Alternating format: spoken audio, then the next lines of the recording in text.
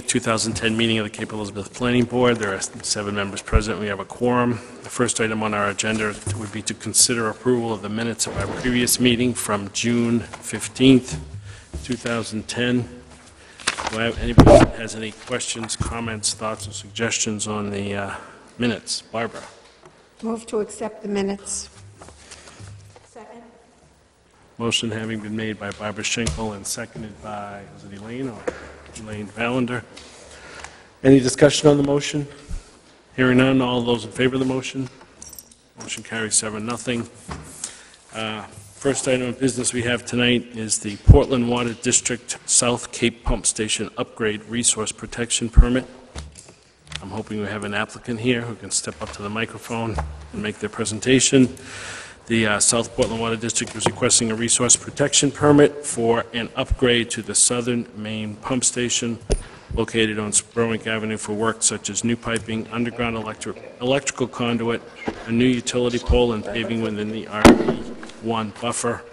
Section 19.3, Resource Protection, Completeness, and Public Hearing.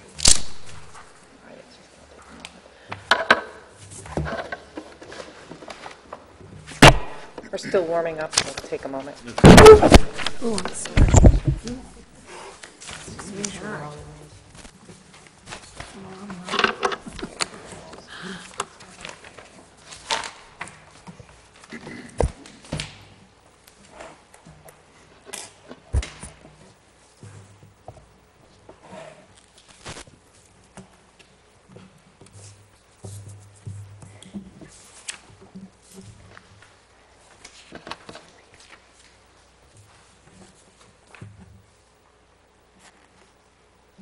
Well, we have a second, Peter. Just in the interest of full disclosure, I both hired Wright Pierce and worked for them on projects, and I have no trouble being objective in all this.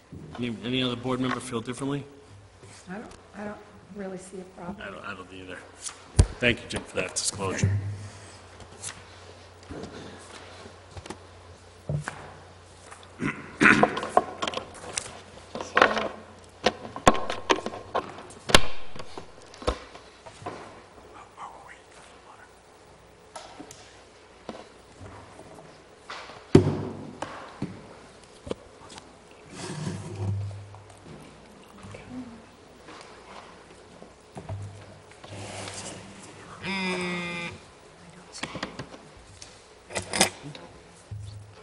Okay. Just wait. He's turning mine. Have a plan. I'll go with a paper copy, the backup. Sorry. I had the flash drive, but I must have the wrong one with me this evening. I'll bring that up. My name is Chris Weinel. I work for Wright Pierce Engineers. I'm here this evening representing the Portland Water District. Ron Miller, the general manager from the Portland Water District, is here this evening as well. The applicant, Portland Water District, is applying for a resource protection permit to construct public utilities within the 250-foot buffer zone of the RP1 zone located along the Spurwink River off of Spurwink Avenue. You have information that was submitted to you on behalf of the project. The district owns and operates a 500,000 gallon per day wastewater treatment facility located on Spurwink Avenue, as well as a pump station. It serves the southern part of Cape Elizabeth. Currently, the facilities have pumps that operate during wet weather to pump untreated effluent into the effluent force main or effluent pipe from the facility that goes untreated into People's Cove. The Maine Department of Environmental Protection has required the Portland Water District to ultimately eliminate, but if not mitigate, the amount of water that gets pumped into People's Cove during wet weather periods, hence the need for the existing project before you. The project schedule is they're required the project to begin construction in September of this year and be substantially complete in September of next year.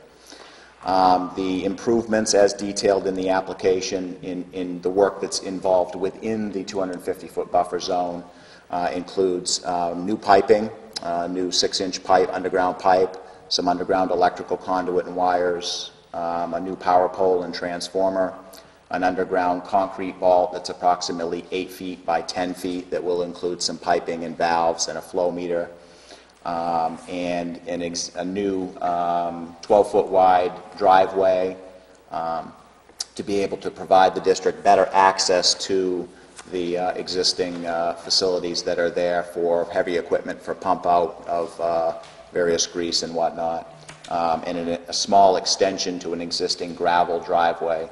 The total new impervious area is about 850 square feet. The purpose, again, of the project is to be able to provide facilities to minimize the amount of flow going out into Peebles Cove untreated, and to be able to pump that additional, basically, infiltration, inflow, groundwater, and other stuff that gets into the existing collection pipes, and to be able to pump that to the treatment plant and actually provide treatment for it in lieu of it going untreated during wet weather to the Peebles Cove area. I think that about summarizes the projects, and I'm certainly here to answer any questions you have on the application or the project. There is a copy, within your packet, you have a copy of this same map here, so apologize for not having a larger version. So the first item we're to consider tonight is the issue of completeness, and I'd open up the floor to questions from the board about whether they think there's any information that we should be provided in order to consider the application. I have a motion. Go ahead, Elaine. Be it ordered that based on the plans and materials submitted and the facts presented, the application of the Portland Water District for resource protection permit to construct upgrades required by the Maine DEP at the Southern Cape Pump Station located on Spurwink Avenue be deemed complete. Second. A motion having been made by Elaine Fallender and seconded by Barbara Schenkel. Any discussion on the motion? Hearing none, all those in favor of the motion for completeness? Motion carries 7-0. Next item we have is to consider approval of the plan. Does the applicant have any further presentation that they wish to make? Not at this time. Again, available to answer any questions that you have. Sure. Hearing none, what I'd like to do is open up the public hearing and invite anyone wishing to come up to speak concerning this application of the Portland Water District for the South Cape Pump Station upgrade to come up to the podium, introduce yourself, and give your comments to the board, and we'll consider them. Going once, going twice. The hot item. Hearing none, I'd like to close the public hearing and open up the floor to comments from the planning board, town planner, or anyone else that wishes to have any questions, comments, thoughts, or suggestions. Do you have any comments on Steve Harding's letter, or are you basically comfortable with his observations? Comfortable with his observations, and I've already talked to representatives from the district about making perhaps some slight adjustments to things at the site. Won't change anything of the impervious area. If anything, it would go down. The only thing that was in his letter that I wanted to look into in greater detail was his suggestion that there might need to be some NERPA permitting through the state, and that's primarily because we've added a small gravel driveway at CMP's request to be able to allow them to get to a new power pole with the transformer that we're putting on it. So over the next week or so, we'll be talking with them about the possibility of moving that pole, because we really don't, the district's not interested in doing any wetlands permitting as part of the project. So I think ultimately what we'll do is be able to pull everything outside. We're just barely into that 75-foot setback that the state requires. As far as his additional comments, I have a copy of his letter here. If you do end up moving that pole, would that change the plans that we're approving tonight? And if would we need to make provision to allow that? Actually, the pole itself is not within the buffer zone. No, It's just a small amount of... If you could put that up on the board, because we're broadcasting this, and I know that allows it to be sent out over the airwaves a lot easier. Yes. Thank you. Here's the pump station location here. Here is the wetland upland edge as determined by sitting with or going over it with the code enforcement officer here. And it's this little bit of gravel that we've added right here that actually just barely gets within the 75-foot setback of right here. So I think the pole is outside of that. we would do is maybe look to change the orientation of the driveway, or even possibly talk to CMP about eliminating that gravel altogether, just to avoid the need to do permitting. So I can't say if we'll change it at this point. I probably need to make a call to Maine DEP too, to talk to them about it as well. But I think we're going to, if I guess the question that I have is if we do make a slight change to that plan by getting the gravel further away from the resource, what would be is there a need to come back to submit a change? I believe there might be, unless we anticipate that now and give you the flexibility to do that within some accepted guidelines. Do we want to do it that way, rather than, or, The ordinance says any change to the plan needs to come back to the planning board. So you're either telling them it's okay to make changes without coming back to the board, do you really want to set that precedent? No. Or you create a condition that anticipates some adjustments so that you actually know about it? I suggest that we create a condition that will allow them to rotate it. I mean, it seems ridiculous to come back here. It's such a minor change anyway. Yeah. And if CMP is willing and we want and it. it works for the town, it seems to me we should make a condition that says they can either eliminate that small gravel area or rotate it in such a way that it will not interfere. To get it really further away from the resource. 75-foot setback. Aside from that, I had no other questions or concerns on the letter from Steve Harding. So you want to adjust the gravel area and/or reposition the driveway? And it may require some slight adjustments to the actual pole location. If we move the driveway, we might need to move the pole to just be able to align them so that they can essentially back right up to the pole with trucks.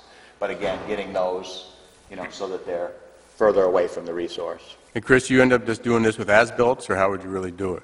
Would you? Actually, I meant to mention it, we had a pre-bid meeting for the construction project today to allow the contractors to see the project and to see the site.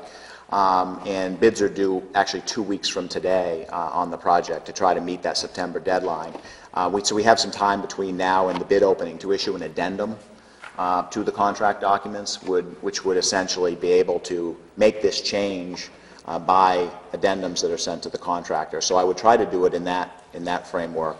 And it probably wouldn't involve reissuing this drawing at this time. It'd probably verbally describe to the contractor, and then as part of the as-built drawings on the job, we would reflect that change. You're absolutely right. So those would be, Bob Malley to get a copy of those, and they'd be on file. Oh, yes. He knows 20 years why we did it. Okay. Yeah, I mean, we'll be under contract to provide as-built drawings to the Portland Water District as part of our construction phase services. So, yes, I mean, those would be available certainly to Bob.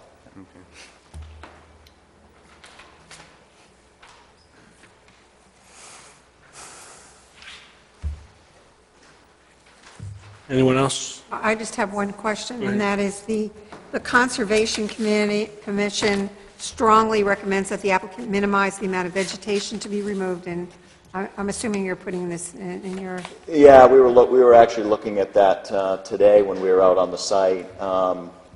It looks like the only area that there might be a few, looks like sumac trees that have grown up is in the location here, which is just at the edge of the resource protection zone.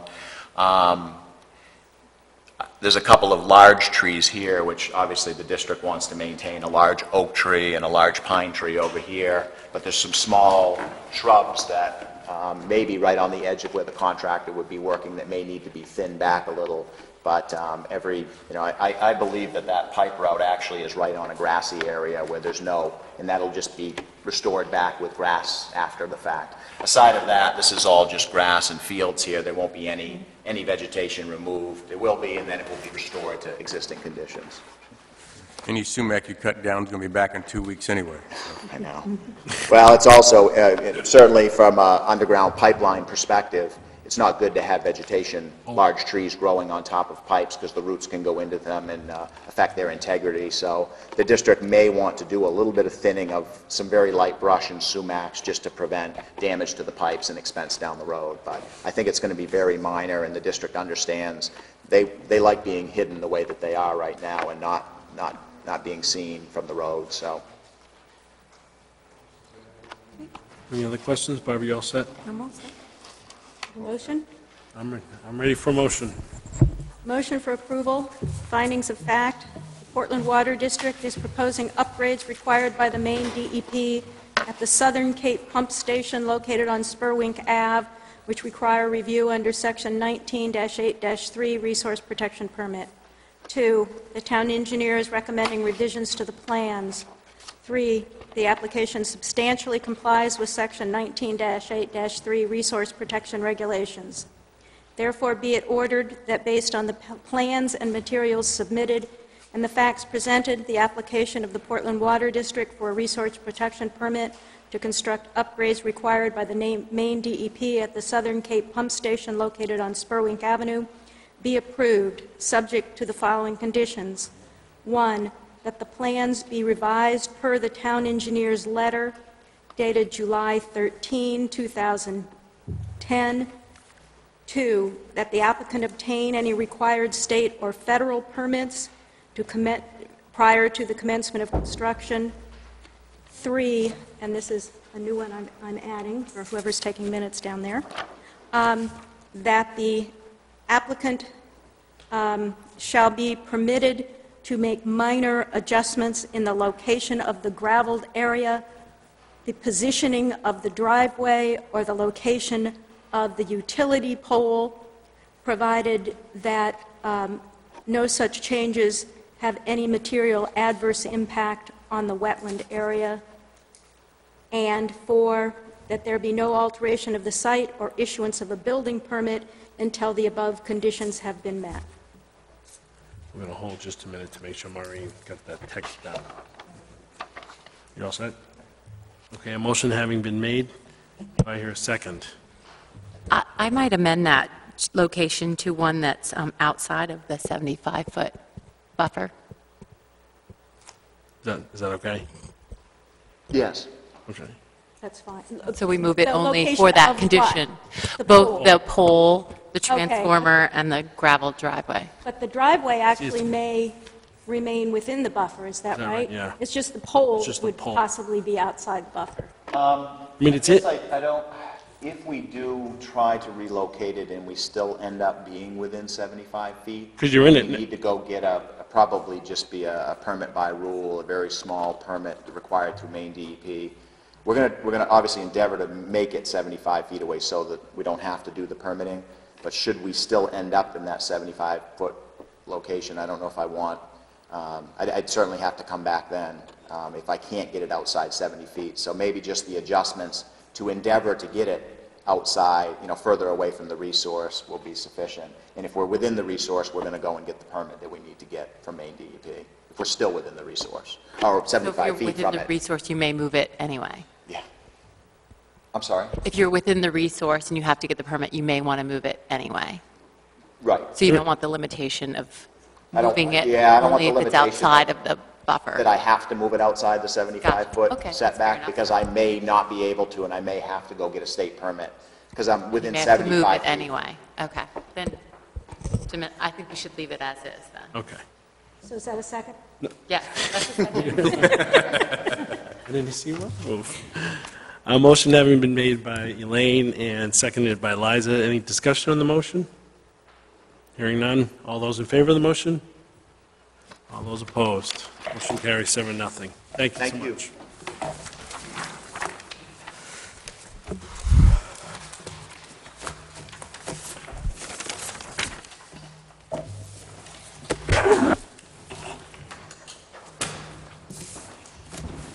Next item on the agenda tonight is the Evergreen Memory Care Site Plan Amendment. Lon Walters is requesting an amendment to the previously approved site plan for the facility under construction at 126 Scott Dyer Road to change the name from Evergreen Memory Care to Cape Memory Care, Section 19-9, Site Plan Amendment. If the applicant could introduce themselves and make his presentation, we'll consider. You're up. My name is Lon Walters. As you know, when we initially submitted our application, we submitted it under the name Woodlands Assisted Living, since that's our corporate, that's the legal entity here in Cape Elizabeth. But the planning board decided that that wasn't an acceptable name, and so we changed it to Evergreen Memory Care, because that is the name of one of our other Alzheimer's facilities located in Waterville. So it seemed logical, if we couldn't use the Woodlands name, that we would use the Evergreen name. And not being as familiar with the area as we obviously should have, we didn't know that there was a nursing home in Saco called Evergreen, and that was an immediate, conflict problem for us in a business sense. And so I had not met with the fire chief directly, and I know it was he that was the kind of the motivating factor, for the name not being acceptable, the Woodlands name. But I had not met with him, so I knowing that we had to change the name, I went directly to him and spoke to him, hoping that I could persuade him to, allow us to use the Woodlands name. And, we had a nice conversation, and, I didn't get very far with him. And, so that was good. So I went about trying to find a new name and came up with the name Cape Memory Care. And as soon as I came up with that name, I went back to the fire chief. I sent him an email saying, this is the proposed change. Would that, be acceptable to you? And my understanding is he checked with the police chief and sent me an email back saying, he saw no problem with that name. And so, we had already printed a lot of our stuff, a lot of our brochure materials, and a lot of the stuff using Evergreen, so we trashed that out and, started going with the Cape name. Perhaps, we should have gone through this process first, but the whole project, as you know, I mean, we purchased the property in October last year. We're going to be open at the end of October this year. So we're on a very fast track, so, that's my excuse, I guess, if I need an excuse. So that's where we're at right now, and so that's it. I mean, I don't have much else to say about it. Okay.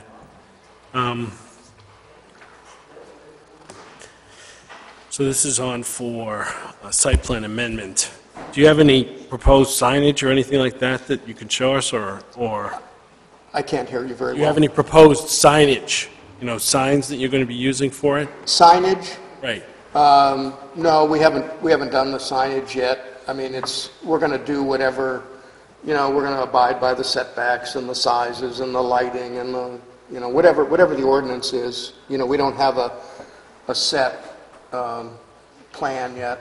It'll be located either according to what the site plan says, or I guess it'll have to be located there if it's shown on the plan. And it'll be according, whatever the ordinance is. I don't know, off the top of my head, I don't know the exact size, that's required, the maximum size. Well, I guess the concern I had was this name showed up on the site, and we wanted to make sure that the new sign has this name and only this name, and once it goes in and the building permit is, the occupancy permit is issued. You understand my concern? Well, hold on just a second. No, I want to segue after you. That's fine. I just want to hear his answer first. Can you hear me? I'm not hearing very well, the acoustics and everything, and when you're not coming through the mic very well. Well, my concern is that we're going to see Cape Memory Care and Cape Memory Care only on the new signage.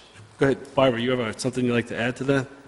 Well, I would, because I think I'd just like to clarify something for anybody that's here and anybody that might be listening.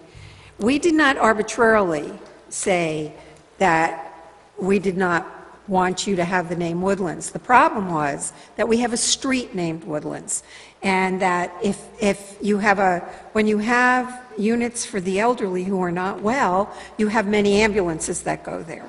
And if we have the same name, they're going to be going to the wrong place sometimes. So it wasn't an arbitrary decision.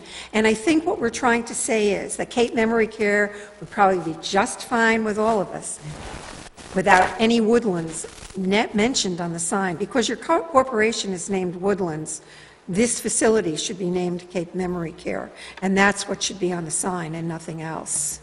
If I implied that your decision was arbitrary, I didn't. Well, I'm just clarifying. Because I know it was the fire chief's concern about just exactly what you're saying, which is it's a reasonable, certainly a reasonable concern.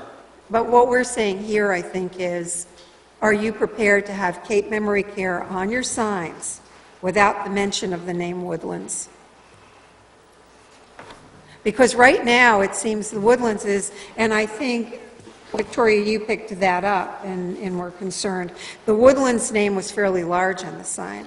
And it should, if it's going to be Cape Memory Care, it should be Cape Memory Care. That was a sign, that was a temporary construction sign, or a temporary sign that we had used on the last project. So rather than make an all-new sign, we just brought it over and replaced the name of the last facility with the Cape Memory Care. That's why it looks like it did. It wasn't, developed just for this, project. It is going to be Cape Memory Care. I mean, it's going to be listed in the phone book, and it's, when people answer the phone, and when we're out in the community, we've already, that's the name we're using. The other thing about the Woodlands name, we do have a presence, in the state, in other locations. And when we go into a new community, like here, one of my people were out the other day doing a marketing type thing at one of the home health agencies. And when she went in, she gave the guy her card. And he said, "Oh, Woodlands, we service some of your facilities, elsewhere." It's sort of a kind of a credibility, letting people know who we are, not to say that's the name of this facility, but just that we're not just Cape Memory Care, this one little place. We're something more than that, other places. The thing that I would like to do is, and I'll pass this around. I didn't make a lot of copies, but this is the Village Crossing sign down the street. Just a couple doors down. And, that's the type of thing that I would see doing, just identifying that we're part of this other bigger, bigger thing. But yet, we're not going to hold ourselves out as Woodlands Assisted Living. I mean, that's not what we're going to call ourselves. That's not what we're going to... if I met you and you said, "Oh, well, what are you doing?" I said, "Oh, we're promoting Cape Memory Care. We're, out, talking about that." So that's... What I hear you saying is the sign may show up as, and I'm not saying this is good or bad, Cape Memory Care, a Woodlands, blah, blah, blah. It would look... I mean, I would see it being something like that, where you drive down the street... you drive by that sign all the time. You see that sign, you'd have to look twice, or you'd have to think about it before you would see the kindred part of it.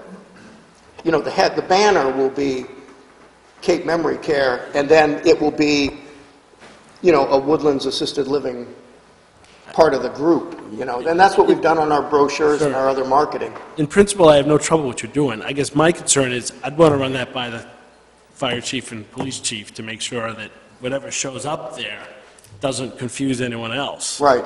And that's my only concern, because that's the reason where this name makes a difference. I don't want the emergency folks going to the wrong place. So I guess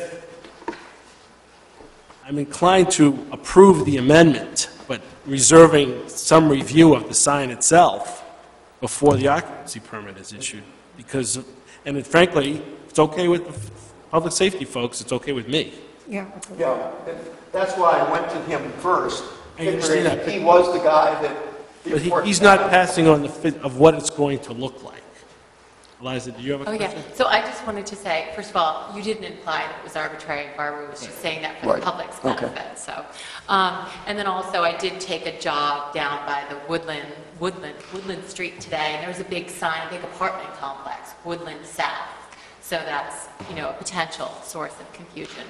But I just am concerned of what may happen in practice, that it's, if the Woodlands is part of the tag, the name tag, that it gets informally referred to as that, and when someone's in a panic and calling 911, they call it the Woodlands. And specifically, I think it'd be interesting to go look at your website and the careers page on there. It says careers at the Woodlands, and it's part of the Cape Memory Care website. And it's that, as an example, that leads to my concern that it may be on an informal basis referred to as the Woodlands. And it might be helpful to bring that website up on the computer and project it. You want me to do that?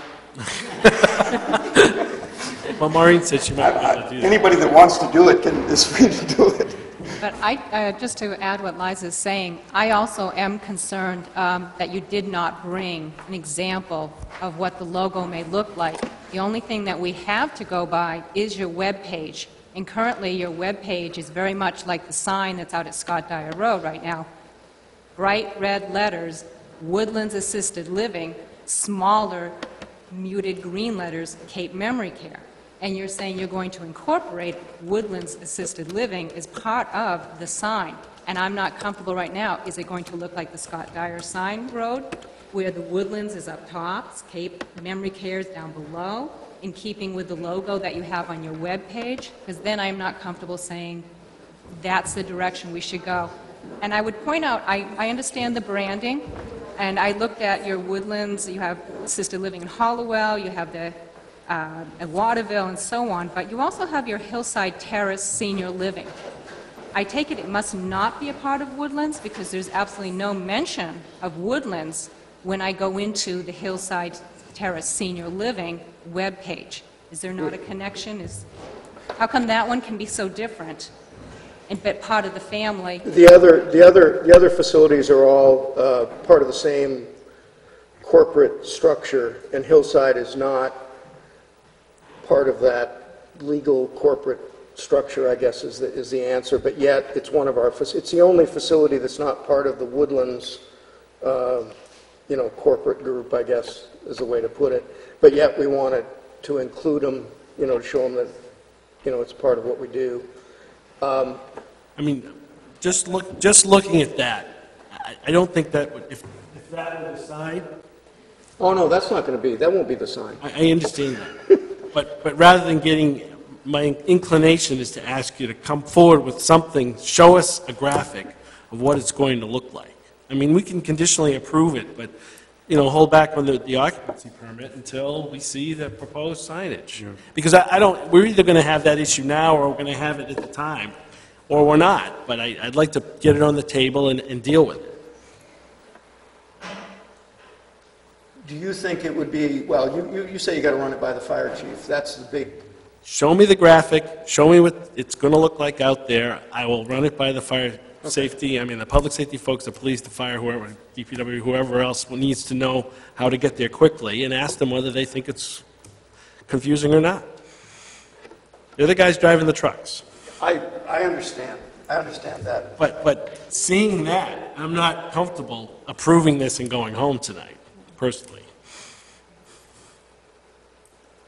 And I'm not trying to hold you up. I think what you're doing... No, I I think what you're doing out there is a wonderful project. Yep. And from the beginning, I thought that. Yep. But this is a sticking point. I think this is going okay. Well, we're waiting for you. I'll come back with a sign. It'll be similar to the Village Crossing sign with just our little thing across the bottom. And then you go. We have the graphic, it gets approved that night. When you go to pull the permit for it and the final occupancy permit, and as long as it looks like that, you're not going to have an issue. Okay. So, But, now, do you want, my thought would be to table this till next month's meeting and have you bring back a graphic. Yeah, that's. You're not looking for an OP before. Yeah, we're not in a hurry. So what I would like to do is, I think you've got, does anyone else want to add to this discussion? I agree. I agree too, and I think the one thing to speed the process is get the graphic to Maureen, who'll get it to the fire chief and the police chief long before the meeting, so we'll have their written approval Or not? or not.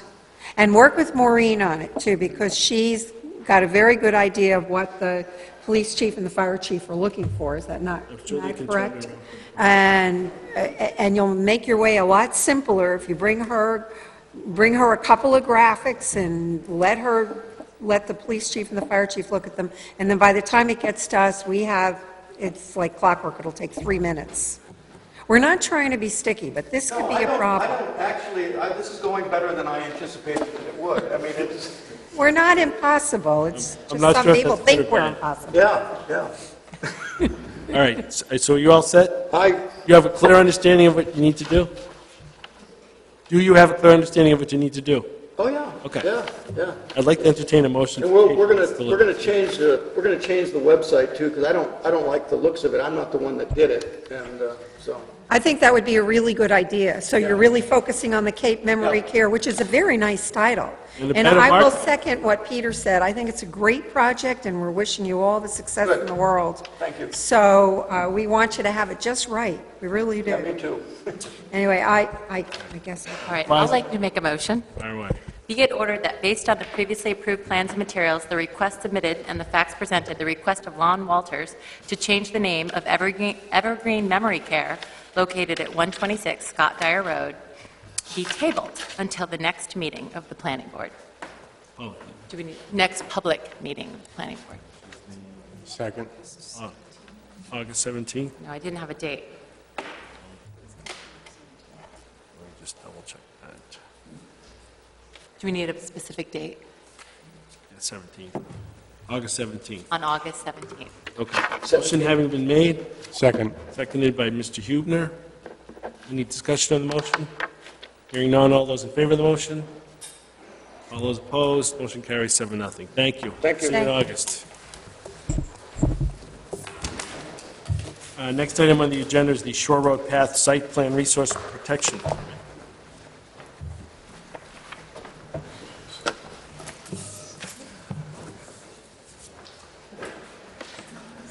I'd like to disclose that I've had fundraising conversations. It's Oh, not hold on, not a good yeah, time. hold on.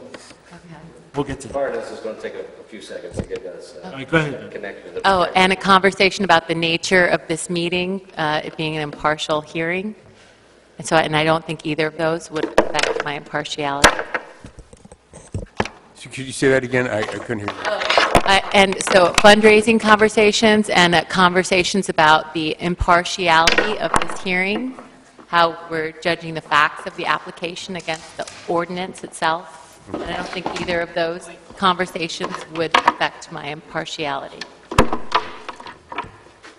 Anyone disagree with that? Want to discuss it? Hearing none. As soon as the applicant is ready.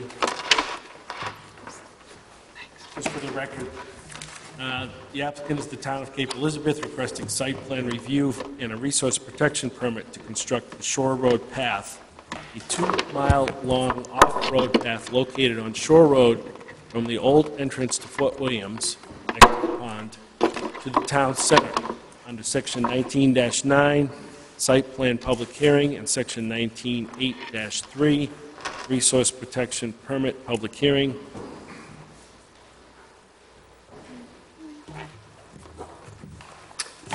Well, we're getting the computer connected and everything. Thought we'd start and just kind of review where we are in the process. The project was originally submitted to the planning board and discussed at the June 15th meeting. If you could introduce, tell us who you are and who you're with and who you represent, that Paul would Burbidge with AMEC. I've got Betsy Melrose and John Mitchell from Mitchell Associates here. Apologize for diving No problem. quickly. Had the initial public meeting on the 15th of June, and there were several concerns raised during those discussions, and just wanted to hit on those real quick and identify what we've done to date and in our most recent submission to address those concerns. One item that was in the minutes that I think was maybe a typo, there's a point where we discussed what type curbing would be used on the project. It was identified as 6-inch vertical curbing. It's actually going to be Cape Cod curbing, which has got a bevel as opposed to a vertical face.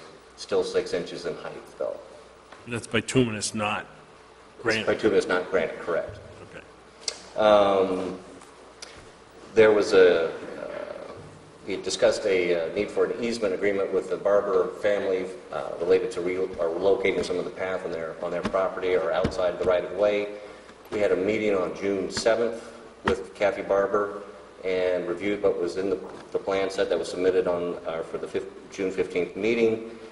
Several changes were requested, primarily to move the path more towards the right-of-way and to have it less on her property than it was shown at that point. In our new presentation, those adjustments have been made. Mrs. Barber agreed in principle to an easement agreement for grading onto their property, as well as some storm drainage and maintenance required for those things. We have yet to formalize the agreement, but are working towards that, and expect that to be a condition of approval tonight if the board so chooses. One of the items that mentioned is the financial capacity. Just wanted to make clear to the board that we, the town, are not going to have the path constructed in a haphazard fashion. If at some point we reach a certain level of funding that allows for a large section to be constructed, we'll go out to bid. The applicant will have the right of refusal for all bids if things don't seem to financially work out. We certainly have no intent of leaving a project half constructed or in a haphazard fashion. Just wanted to reassure everyone of that fact.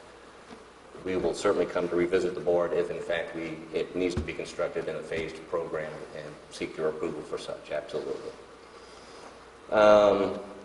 Parking. We don't envision or have not proposed any additional new parking for this project. The intent is to use the existing parking here at Town Hall, as well as that which is provided at Fort Williams. No additional parking of any kind is planned, and don't anticipate that any additional parking would be necessary. In fact, I think the majority of the people that will be using the path are going to be those who live in the neighborhood close by, and based on that, that's why we don't feel that there's a need for new proposed parking. In terms of the stormwater, we've provided several additional bits of information in our most recent submission.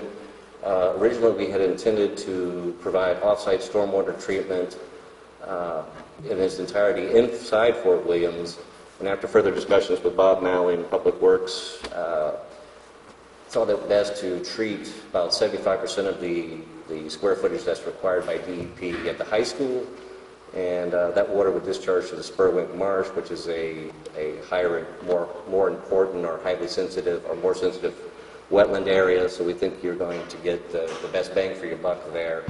However, we're going to still need to treat about 6,000 square feet at the entrance to Fort Williams, which we're going to capture runoff from Shore Road, and in both areas that will be treated in a Filterra-type system, which basically treats the first inch of runoff in a rain event. Other questions and concerns that have been raised was erosion and sedimentation control. This latest set of plans or submissions shows placement of check dam, silt fence, those types of things. While they might not encompass everything that will be required as part of the project, we have included some additional notation in the plan set to hopefully capture up and address those concerns that the board may have. Next item is the third-party review. Oak Engineers was retained. Stephen Bradstreet has conducted his review, and in fact, I believe the board is in receipt of a letter from Oak Engineers, and we'll talk specifically to those items in just a moment that Stephen raised.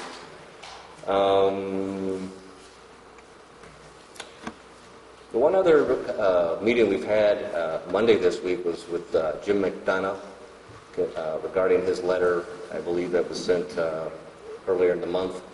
And several things transpired at the meeting, and I think Maureen has got some conditions that would be incorporated in anything at the table of the meeting in terms of conditions of approval.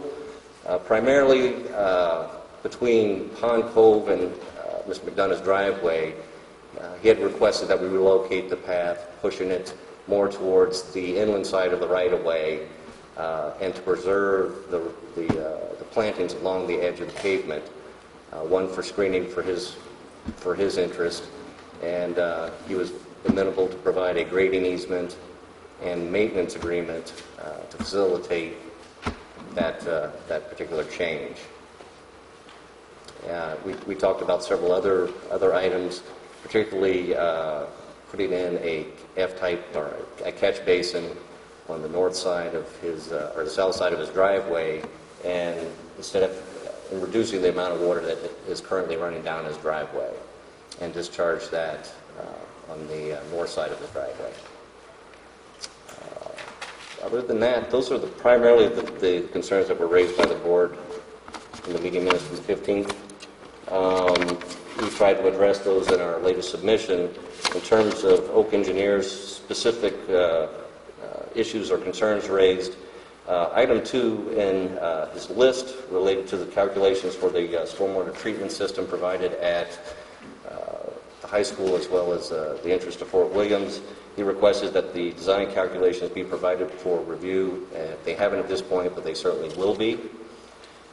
Details for the 2 Filtera systems, the curbing and catch basin, those additional details will be enlarged on the plans and provided as requested. Item 4 discussed the construction grading easement for the Barber property. We've discussed that and intend to get that submitted to the board at our earliest convenience.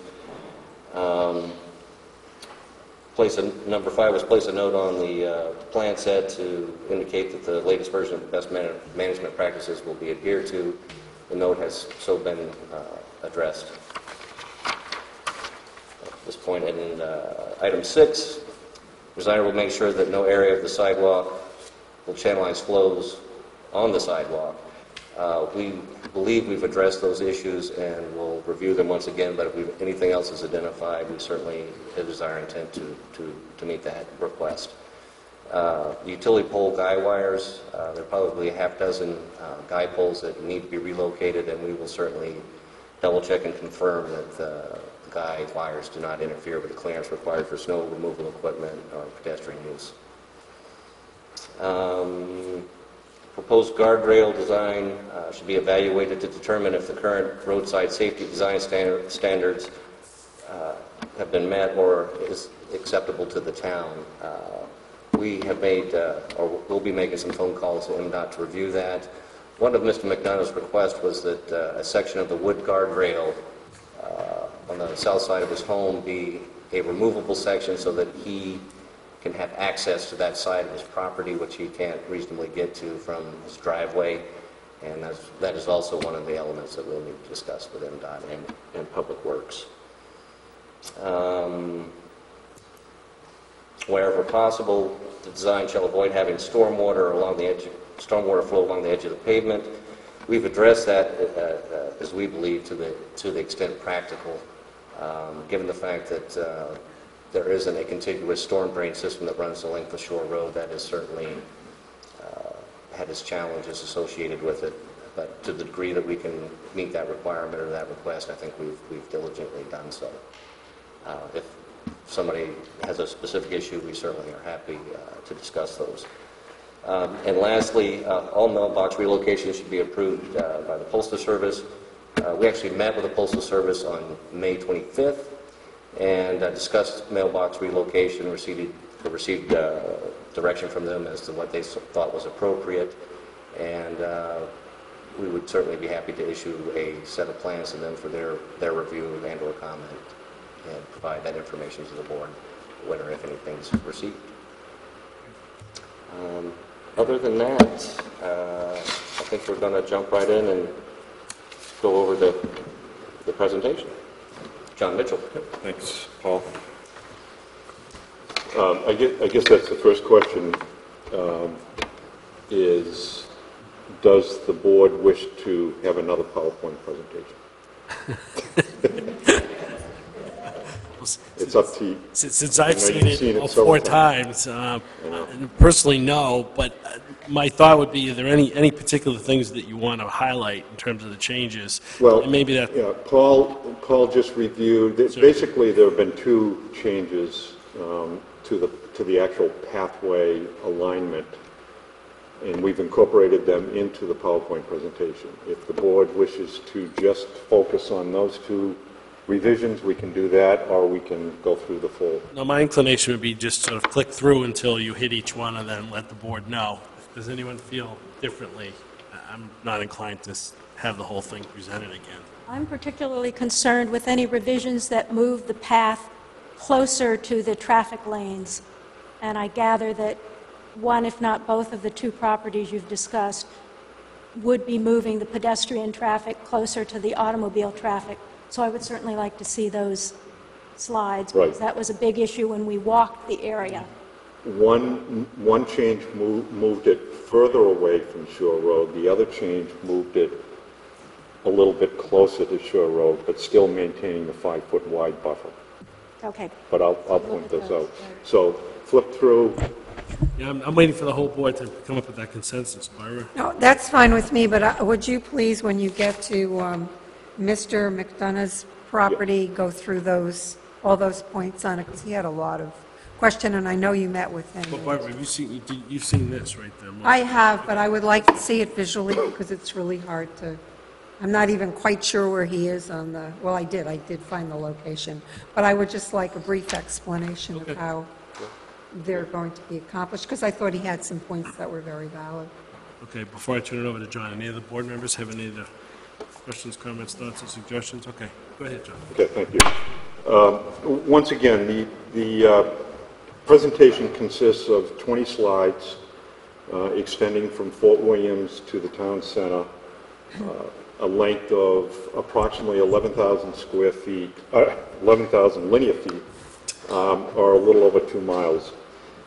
Included in the slides is a plan view of the pathway, photos of existing conditions, and there are a series of 7 photo simulations that we've prepared to show you, to illustrate what the path may look like in those various locations.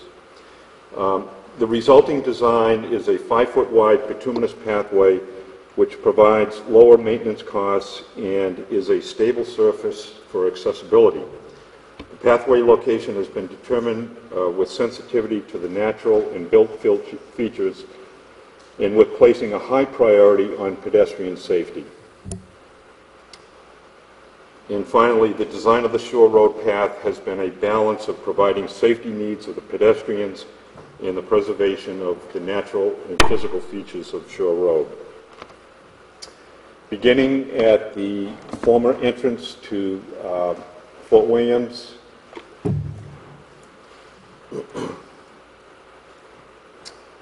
this is the former entrance here. The path begins and meanders up through the existing tree canopy to this location, which is another former entrance to the park.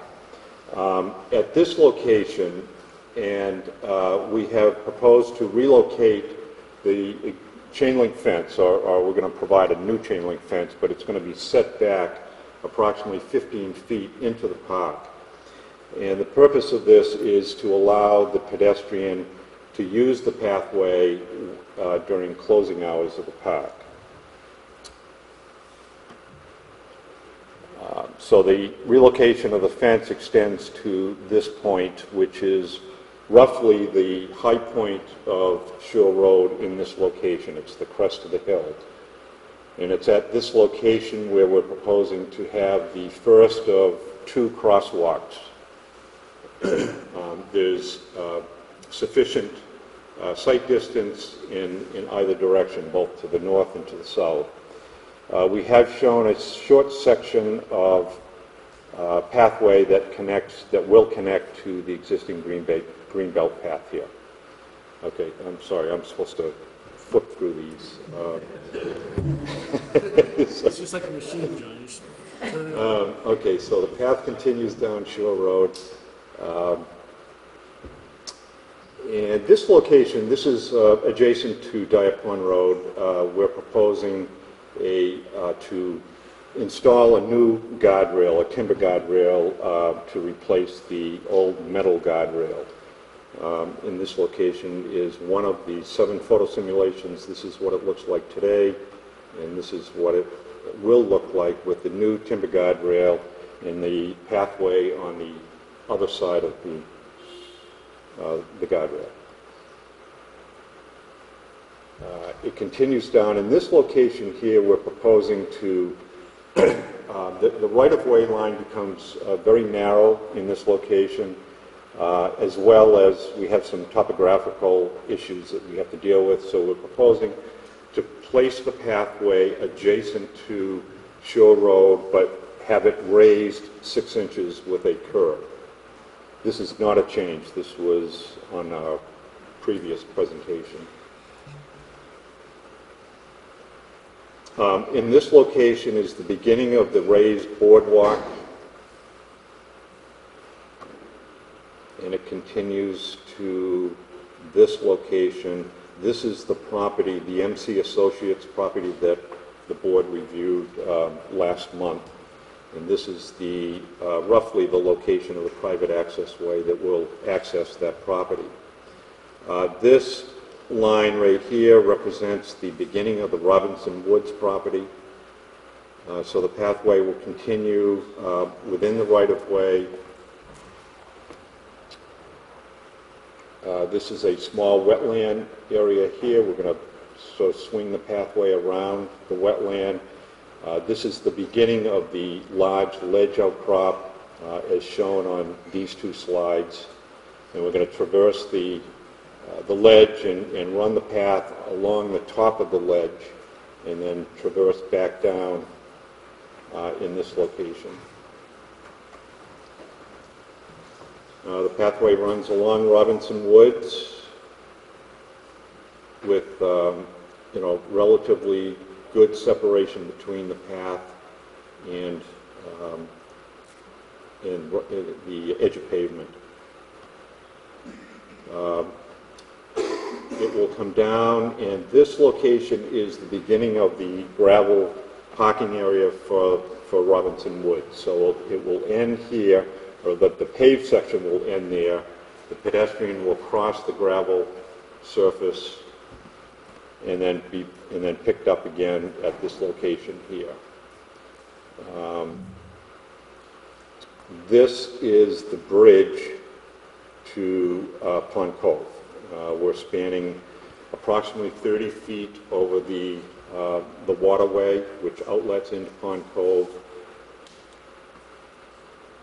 We've done a photo simulation of that bridge in this location here, so this is what it looks like now, and that's an illustration of the footbridge in the pathway.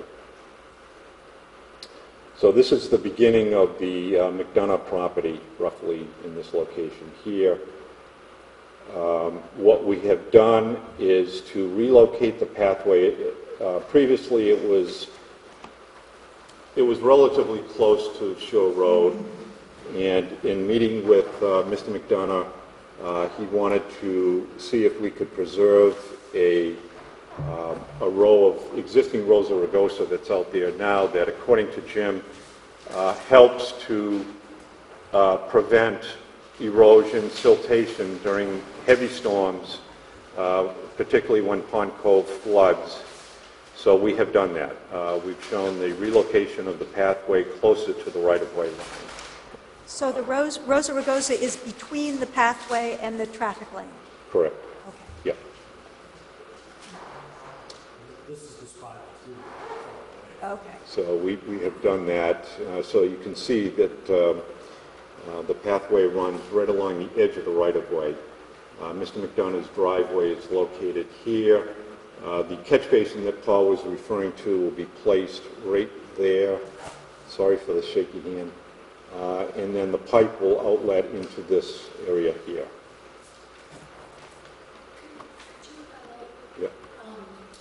The area north of Mr. McDonough's driveway that he owns, that's to the east of the wetland, is that his property?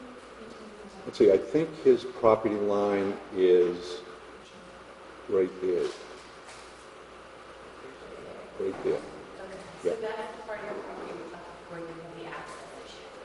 Where we want, Where would there be access issue? To No. the north of the driveway, with the railing? It's actually just to the left of the first bank, right at the bridge. It's that line Oh. from left more. left, John, more, There you go. right there? The heavy line. Is that the property line? That's the property. Okay. the question is about the removable guardrail section. Yeah, I'll get to that, Eliza. It's on the next slide. Okay, so that is the property line right there.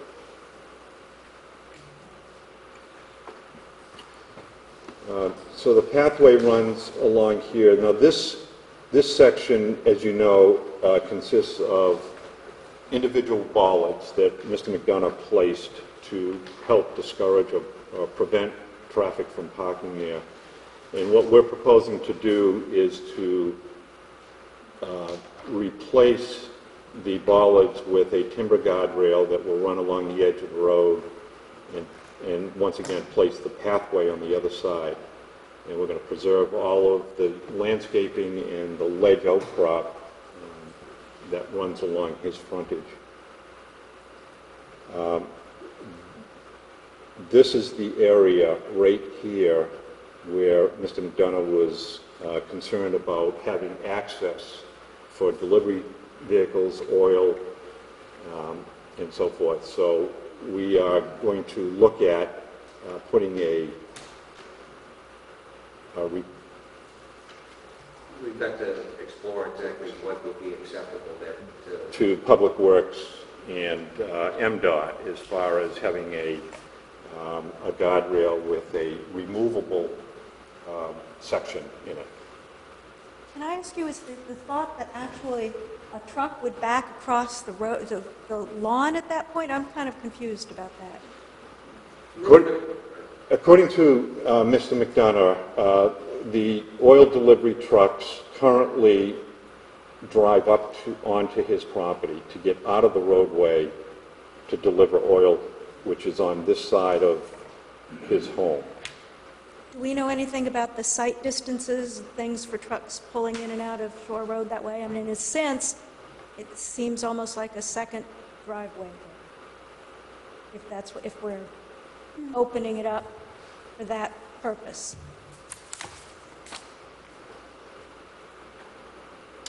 We haven't measured the sight distance. I can tell you from just memory that the sight distance is pretty good in that location. It's a straightaway in both directions. And is the proposal that the private landowner would then have the right to remove the public safety railing in connection with private deliveries? And if so, is that done anywhere else in town? I'm not sure that he would, I mean, I think this whole issue is going to require a written agreement. It's going to require a written easement agreement, which town attorney and both sides will certainly review and critique and resolve. But it will be a formal easement agreement, just or part of an easement agreement. Let me put my questions in context. We had received a potential set of additional conditions of approval, which would have had us mandating a removable guardrail. And it seemed to me that my question is, are we yet at that spot? Because there seem to be a number of safety issues involved in that, and this seemed probably a premature mandatory condition on our part. It needs to be explored with MDOT, Public Works. We just met with Mr. McDonough on Monday this week, and things have not progressed that far down the road. Okay. What we're hoping and trying to accomplish is there are a number of easement issues that we need to obtain, and if there's a legal instrument to indicate how that should function or be operated, that would be, I think, at least in my humble opinion, a reasonable place to insert that kind of language. But there is also access to that property off of the side road right there. It's a corner property, am I right? No. No, it is No, not it's corner property. Okay, I was thinking it was on the corner. You may be thinking about his driveway. I think the issue is he can't get to the far side of his home or the north side of his home from the driveway reasonably. And right now he uses He said it. I mean, I'm wondering why we can't use the existing driveway, or how it might be done differently, not to have this kind of a situation, which could be very tricky. Hold on just a second, Maureen. I was with the applicant and met with Mr. McDonough. I'm representing the planning board, and even if the problem with the property is that on the side where his driveway is right now, there's a dramatic slope. So on the side where the driveway is, his house is actually 4 stories high. And even in the last storm we had in February, he had several trees come down, and they accessed his property from the southern side, and they drove right up onto it because it's all ledge. And so even if he gets oil deliveries off of his driveway, the expectation is that occasionally he's going to want to have access from that other side. He said he's driven up there to move furniture in and out. And the town has accommodated a property owner in a similar instance before. The Winnick Woods property, which is on Sawyer Road, there is an abutter immediately adjacent to that. There was an existing farm road that the town does not use for access to the property. We built a new access point, new parking lot, but we did preserve Mr. Chapman and Mrs. Moore's access to their property off of that farm road because they sometimes use it to get to their backyard. So there is the occasional opportunity to get to the other side of the property. We have done this at least once before. With a removable guardrail? In that case, there's no guardrail at all. It's just is an existing driveway. But, you know, it's acknowledging that, you know, people's properties have unique situations, and on rare occasions they need accommodation. I certainly agree that Mr. McDonough's intent is not to have another driveway or another curb cut situation, just as Maureen indicated. I think it's more on that rare occasion when something significant happens, i.e. you've got storm damage or you need to make substantial repair to your house or something of that sort. It's not something that would be intended for use every day for the purposes of coming and going from the property. But for oil deliveries regularly, I mean, 2 or 3 times a year, somebody's going to be picking this thing up and, More than that, or whatever. 10 times a year. I guess the point is, I'm just trying to understand the dimensions of it. I mean, I have no experience, but has MDOT ever done something like this before? I mean, Not that I'm personally aware of. It doesn't mean that they haven't been asked the question or it hasn't come up previously, but it's one of those things you got to ask the question. let's assume some public, you know, MDOT or whatever that says, no, it's just, we can't do this because it's just not safe enough, there's no such thing, whatever. We'll have to redress that with Mr. McDonough, obviously, and Okay. and come to some other resolution to the issue. I'm a little Liza? confused because it seems, from my copy of the plans, the existing bollards run the length of his property between his driveway and the property to the right. Right. How does he get up there? So it appears that right now, access is limited because of those bollards. Yeah, but They can drive, you can drive vehicles between Between them. them. Yeah. There's probably 10, I haven't measured it, but there's likely 10 or so feet between them at a minimum, and you can fit a vehicle between them. And that's, you know, that's one of the reasons, that's the reason why we're trying to accommodate Mr. McDonough in this situation, is where we're taking these bollards that they can drive a vehicle through and replacing it with a barrier, basically. So, you know, he voiced the concern, and this is the solution that we came up with, trying to accommodate his needs. And the guardrail is there because at that point, you have less than a 5-foot buffer between the right of way. That's correct. Right, everybody. Right. Correct, as well as Mr. McDonough's intent not to have people park on his, or in the right-of-way for purposes of walking across the road and viewing the water, which is a lovely sight across the road from him. That's originally why he installed those bollards, was to not have that situation transpire. So we're trying to do a multitude of things with the guardrail, one of which is to provide separation for pedestrians as well as encourage folks not to park in that particular area. Can you point out where the additional ground cover planting Yeah, I was is being just going to do that. requested? Yeah. So by placing the pathway right along the edge of the ledge, we end up with, there are 2 or 3 pockets of grass that will be left as the ledge undulates back and forth. We're left with 2 or 3 pockets of grass, which he asked us, could we do something with those spaces? They're very small. And our recommendation was to replace the grass with low ground cover plantings. With what? So- I'm sorry, I didn't hear. With, To replace the grass, the turf area With- that requires mowing with low ground cover plantings. thank you. Is that in the public right-of-way or on his private? It's on the public right of way. Yeah.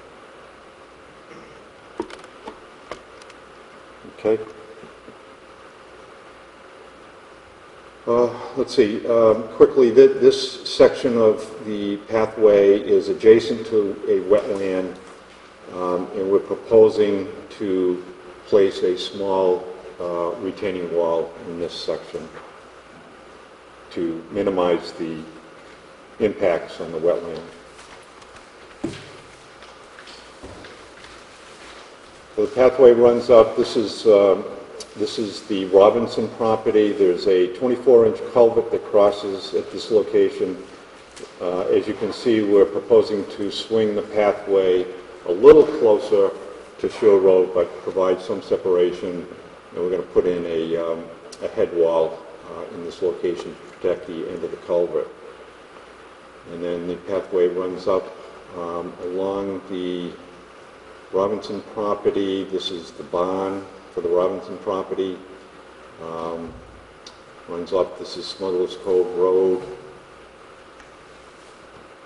In this location, if you remember, we are proposing to swing the path towards the right-of-way line a bit in order to preserve some nice oak trees that are very close to the edge of the road. So there is an opportunity to do this. It's a little clearing in the middle of the vegetation that will allow us to do that. And then it comes back out again. And this is a photo simulation, which is difficult to see, but the path is inside the middle of the vegetation. Okay, so the pathway runs up. This is Beach Bluff Road, which is located here. Runs along. This is Hillcrest. Another photo simulation. This is what it looks like today, and this is what it would look like with a path preserving the stone wall and giving a nice 5-foot wide or greater buffer in this area. This is the Barber property. This is the driveway entrance to the Barber property, and a lot of the shrubbery that is right at the entrance is very close to the roadway, and it will require some removal of the shrubbery, which we plan on replacing. It's in this area here. And if you look on the planting plan, you'll see proposed plantings to replace the existing junipers and yews.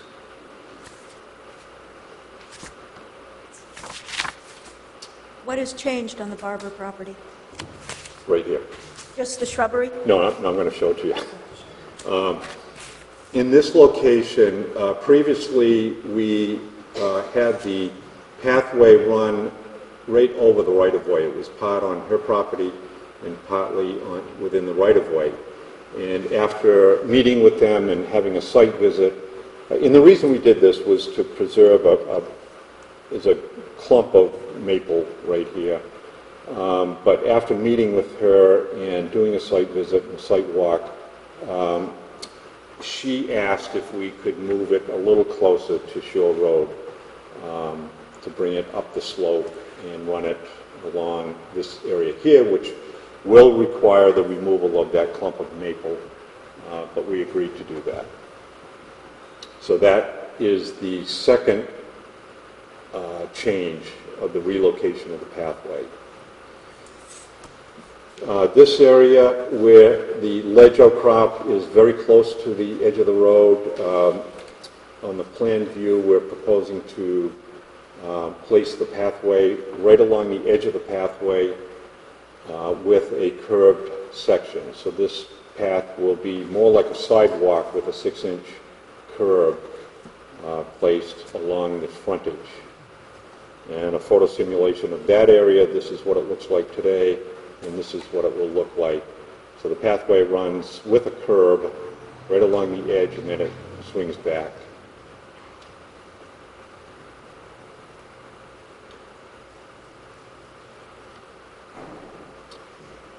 This area, the pathway is pretty consistent, running along.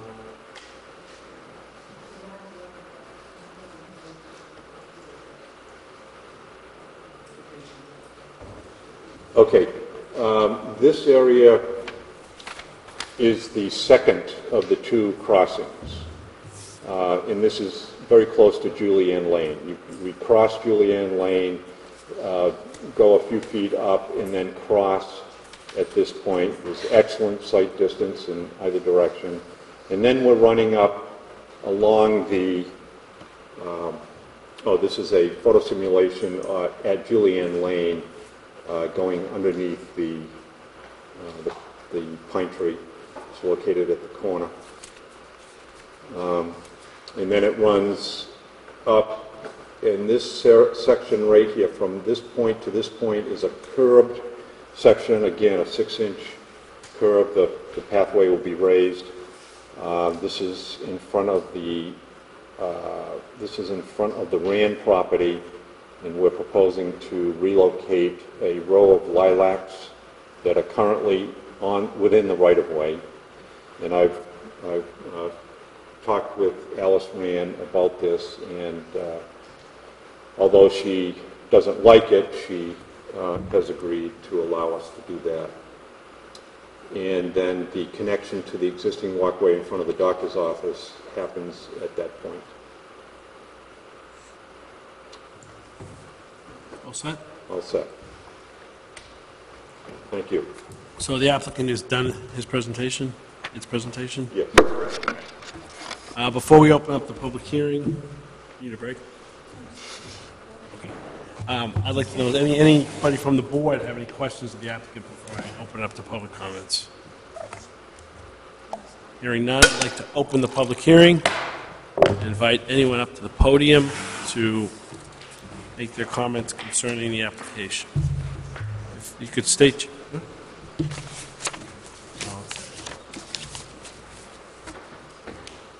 My name is Bill Downs. I live at 15 Old Colony Lane.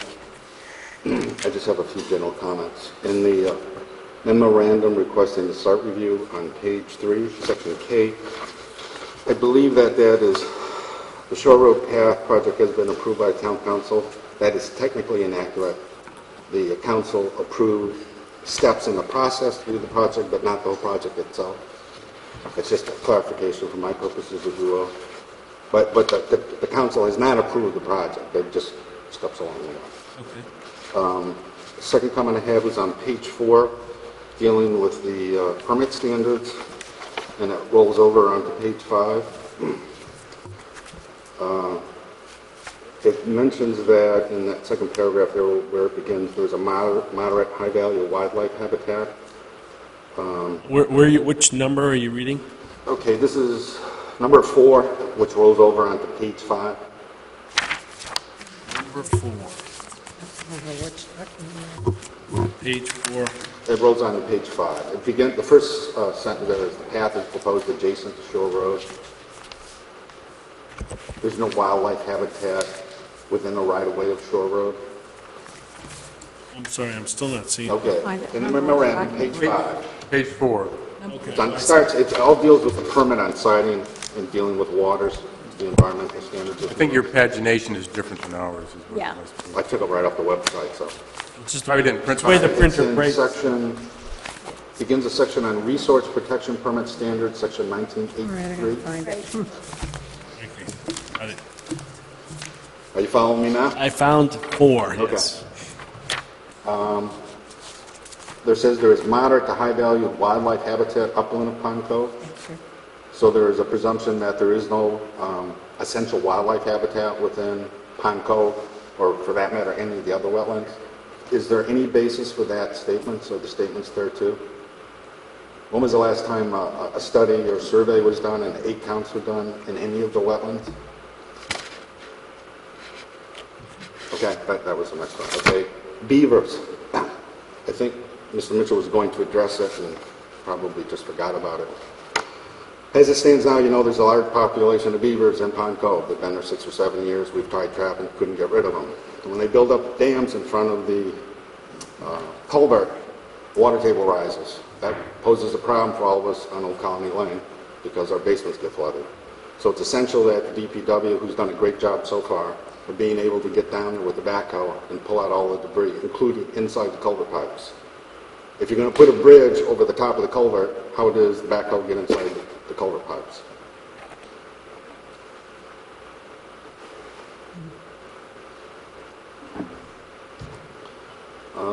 Next point is maintenance. I've been told that this is going to be a year-round and that the issue that everybody's addressed is strictly the snow plowing. What comes to mind is in a lot of places, a right-of-way has been consumed to put in the buffer and the sidewalk. Does the town need permission to be able to push the snow onto people's private property? Because I know several people who don't want to see that. In the summertime, you're going to have a couple areas, 2 in particular. One is the high ground alongside or adjacent to the land trust property, and the second part is the drop-off on the Robinson Field property. Right now you have mowers that can go up and down the road and they can drop a blade which can cut 5 or 6 feet along the edge of the road. Well, you have a lot of natural vegetation in those 2 locations. In the summertime, it's going to fill in because in the case of the Robinson Field, you've got wild bamboo, which will just take over. Who's going to take care of that, or have you considered what the cost is going to be? I mean, everything is focused to date, from all the hearings I've been, is on the snow plowing. But you've got the summer issue also. And it won't take long, especially with the bamboo, to just completely overtake the sidewalk. So where are people going to go? Okay? Last one is the parking at Belfield Road, where the pillars are, main entrance to land trust property. In summertime, it gets very busy there. You get people going into the land trust, you get people going down to the beach. Originally, when this pathway was conceived and going through the planning process, this was going to bring people from all over the place, all over town, would drive to come use this sidewalk, this pathway. Now we're hearing, well, it's only going to be mostly the local people that use it. I don't know which one it's going to be, but that little parking area gets extremely hazardous when you get more than 10 or 12 cars down there. So it's going to become a problem, and it's something that somebody should address before you put in the sidewalk, because it's going to become, people park now even with the no parking signs, but it's going to become a problem. That's all I have. Thank you for your comments. Anyone else wishing to speak concerning the application? Nelson Silva, 11 Old Colony Lane. And I had 2 concerns. One was drainage and one was safety. Bill's touched on the drainage part. But I recall when we first started down the road for this pathway, the main concern was pedestrian and cycle safety. With the road being a rural road, and it's a very narrow road, and I travel it every day. Right now, you have, with the right-of-way on both sides of the road, it affords cars to be able to pull over when emergency vehicles are coming down the road and you have traffic coming both ways. And I've been on the road where I've had to pull into Robinson's driveway by the barn in order for a fire truck to get by because there's another car on the other side of the road. Okay. Now you're going to build a pathway which does away with the right-of-way shoulder that goes from Fort Williams to Town Center. So now you have, now the question is, are bicyclists or cyclists still going to be allowed on this road, or is everybody going to be on the pathway? My understanding was it was supposed to be a pathway for everyone, 2 ways. ADA approved, which means also motorized wheelchairs. I have a hard time conceiving how this can all happen on a 5-foot wide path. I've done a little bit of research, and what I find where there are paths that are being utilized by pedestrians as well as runners and cyclists, minimum is 12-foot width. Brunswick has a 14-foot wide path to accommodate two-way traffic with fencing to separate it from the roadway. So my concern is, if cyclists are not going to be removed from the roadway, and we've done away with the shoulder on the one side of the roadway, now you're going to have cars having more, and cyclists having more of a problem with the roadway than you had before. So I don't see, where this is going to improve safety. The other question I have with the ADA is, what is the maximum grade on the pathway? Because I know there's a part of the pathway that's going to go over the ledge. Is that a greater than a 2% grade or not? I don't know. Because ADA requires a grade no greater than 2%, because motorized wheelchairs cannot accommodate a higher grade. So I don't know what the answer to that one is. And with Robinson's Woods parking lot, well, I sent an email, I hope the board got it, with 20 slides. There was one there showing where a tree got hit by a car this last year that traversed the road and went into the tree, which is right at the south end of the parking lot, which is basically where the pathway would be. So there is a lot of traffic, like Bill said before, and cars pulling in and pulling out, people walking. It's creating, I don't see how that's improving safety one iota. And as far as the culvert at Pond Cove, you have pictures of that. I won't go into all that, but that is a big concern. We've lost a lot of trees in the wetland, not because of the beavers. I mean, they've done great damage, but because of the high water table, the trees have been suffocated because their roots have been underwater for more than 4 or 5 years. In fact, I've had a visitor just visiting with us, and they looked out the back and they said, gee, it looks like a tornado went through here. I said, yeah, it's all the trees. Every time we have a windstorm, major trees keep going down because they're just dying. So those are my concerns, and I hope that they can be addressed. Thank you. Anyone else wishing to speak concerning the application?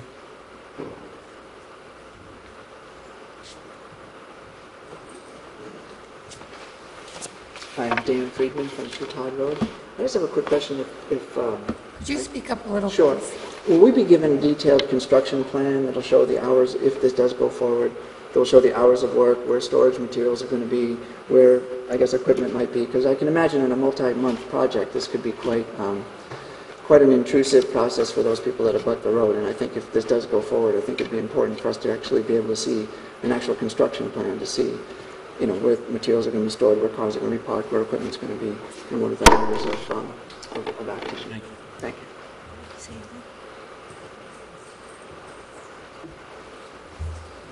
Anyone else wishing to speak concerning the project?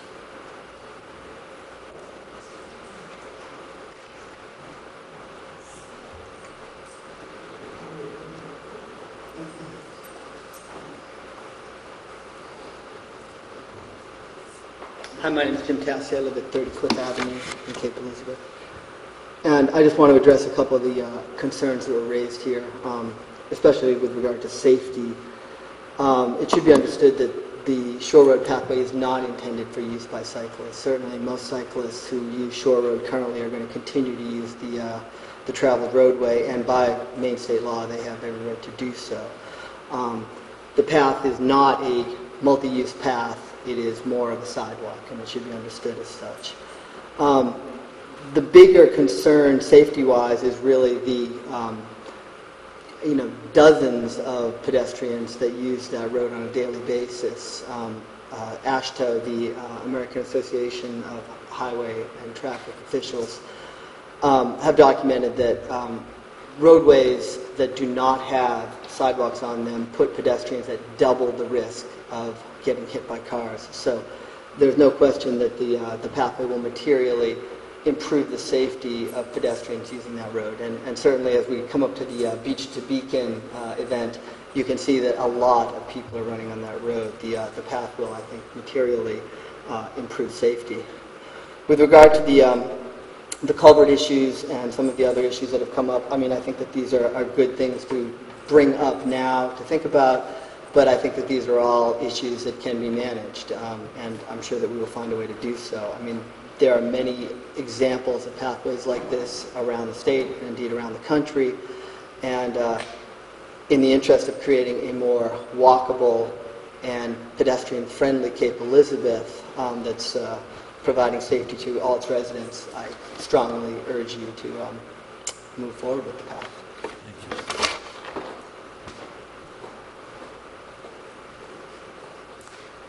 Anyone else wishing to speak concerning the application?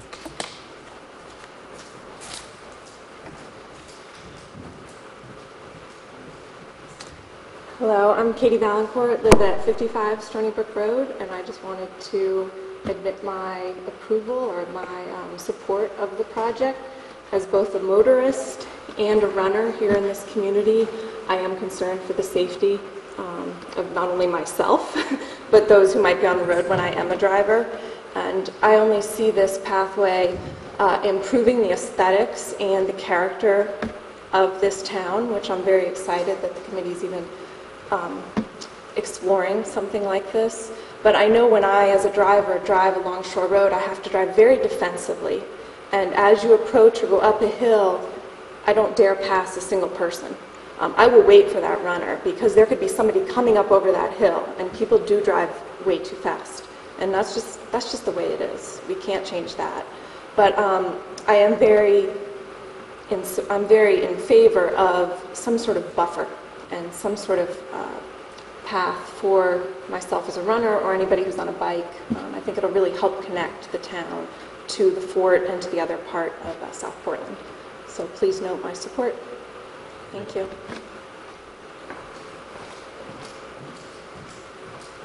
Anyone else wishing to speak concerning the application?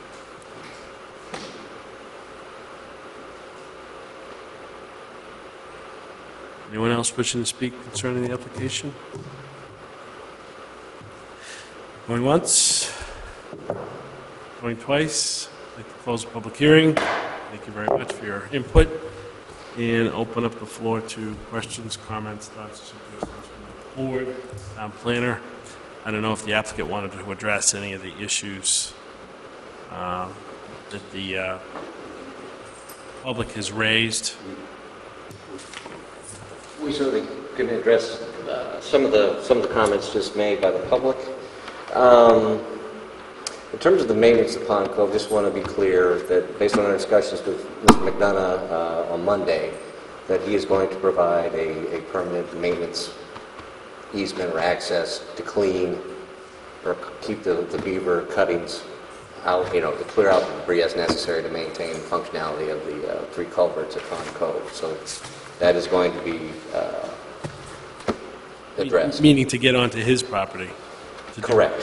Which clearly would help him. Certainly, and thus is why he supports this as well as a number of other individuals. In terms of the ADA compliance, we have spoken, we basically looked at 2 different standards, and one of them is the ADA Act itself, and there is a draft document, and I can't remember the date of it, but is it 1993, Maureen? 97, 93, somewhere in that range of things. It's never been finalized. And there is nothing specific to this project that requires strict adherence to either one of those standards.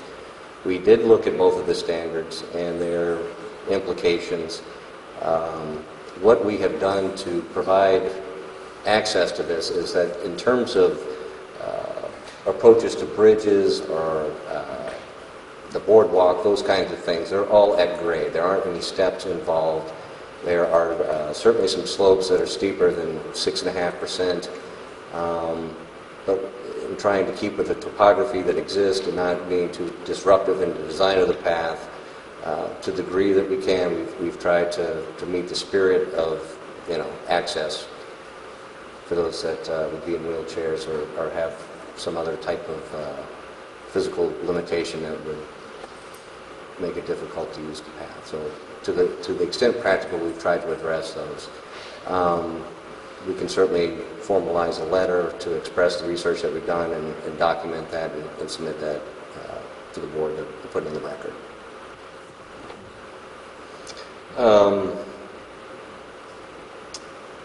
In terms of the maintenance, the snow removal obviously is during the winter months the primary concern, but just like anything else, the town, Public Works, and Bob, feel free to pipe up if I misspeak. There are going to be some maintenance issues, and they'll have to be addressed annually like they are in other parts of town for public facilities. We haven't necessarily sat down and had a conversation regarding the exact cost of those things, but I do believe the Public Works Department understands the implications of what maintenance is going to be required. And if there's any information the Public Works needs from us, we're more than happy to sit down and meet and discuss and formulate whatever might be helpful to them in estimating that effort. In terms of in terms of laydown areas, that's something that should probably discuss with you, Bob, and others, just to make sure that we've picked some good locations. I mean, one of the things that comes to mind is Skip Murray's facility right here in the back 40 there. But I don't think we're planning to stage materials, stockpile materials on the edge of the road or those kinds of things. It's really not going to work well with what's there and the limited space in the road. There may be some private property owners that we may approach and see if there is some location that we may be able to use a few spots along the way, but that was generally how we would approach this over prior to the construction of the project.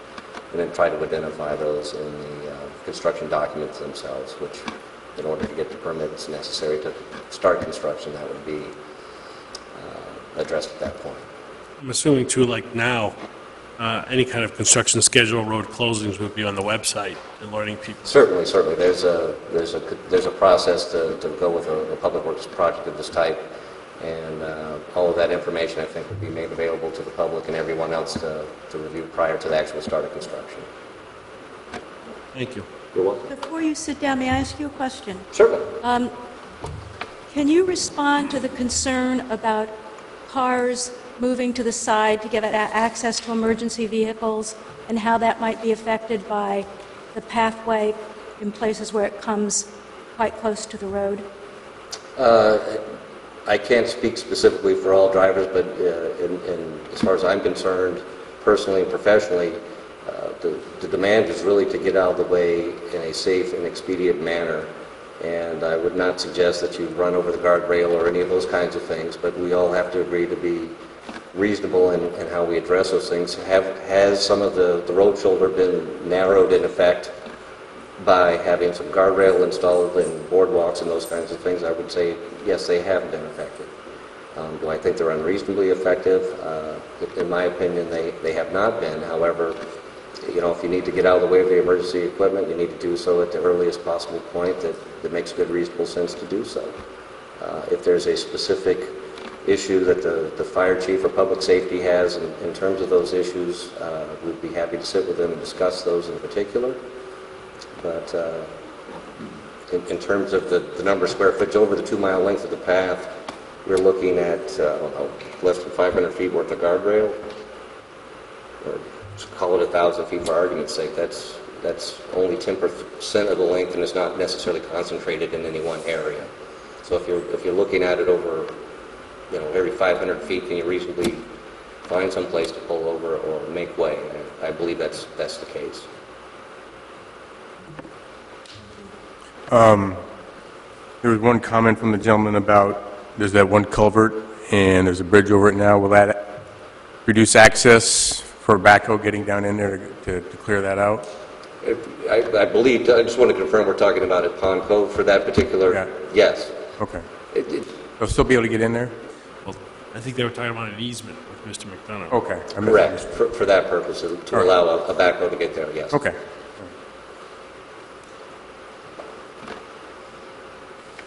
The only other question I have is this removable guardrail issue, because I don't know how to incorporate that into whatever proposed anything we have. The suggestion if I may, I would make... I'm open to ideas, and I suggestion want to hash it out I as a would make board. is that the applicant will explore options to provide that access that would be acceptable to Public Works as well as MDOT, and would be formalized in an easement agreement. If that can't be reasonably provided, we will need to revisit with Mr. McDonough try to find some other means to address that issue. But as it was discussed, the topography from his driveway does not allow a wheeled vehicle to easily access the rear and north side of his home, and that's really what we're trying to provide. Well, I have a couple of questions. I do have concern about bicycles. You're going to have a 3-year-old on that path. The bicycle's going to come roaring through, and I know there are going to be bicycles on it. Bicycles go through Robinson Woods, which is a lot rougher, and one knocked me down about 4 or 5 years ago. Didn't mean to, and he was very apologetic, but if I had been a child, I could have been hurt. And it's not about me, it's about safety. I really am concerned. Are there going to be any signs up that deter bicycles from going on that path? I mean, you're going to get some bicycles on there, and they're going to go fast, and there are going to be children on there. And there may be some people walking with children in strollers. I'm really worried about that. All you need is to have this one child get seriously injured or worse, and it's going to be a big problem. I really do remain concerned about that. Are there going to be signs posted that say, no bicycles, please? At this point, we have not proposed any such signage. Might be something to consider before the fact rather than after. I'm telling you that bicycles do go through Robinson Woods. And while most of them are respectful, there's some that just come whipping right through, and there are a lot of us out there with dogs. That's our business, that we're there with dogs, and there's no restriction on the bicycles. The only thing I would offer, and John, feel free to chime in, there are sidewalks throughout the town, and on occasion, bicyclists use the sidewalk, pedestrians use the sidewalk. We've got dogs and other, we've got all those people using the sidewalk. I don't generally think that that's a likely incident. Certainly, as has been well discussed in many of the public meetings and hearings we've had, those folks that are riding adults more for exercise aren't likely at all to ride on this path. And it's really intended for children who are going to be trying to ride the bicycles to school, or primarily for that purpose. It's not the children that I have the problem with. It's people who are riding dirt bikes or bicyclists. It's just something to think about, maybe posting some signs periodically that say, no cyclists, please. Doesn't mean you can't be on a tricycle, or I don't know how you put it.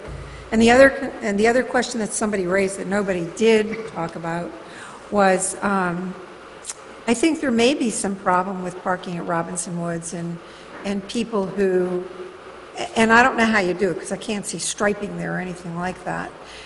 Not everybody's going to park at one end or the other and walk the whole path. I'm hoping maybe they'll walk half and then turn around and walk back again.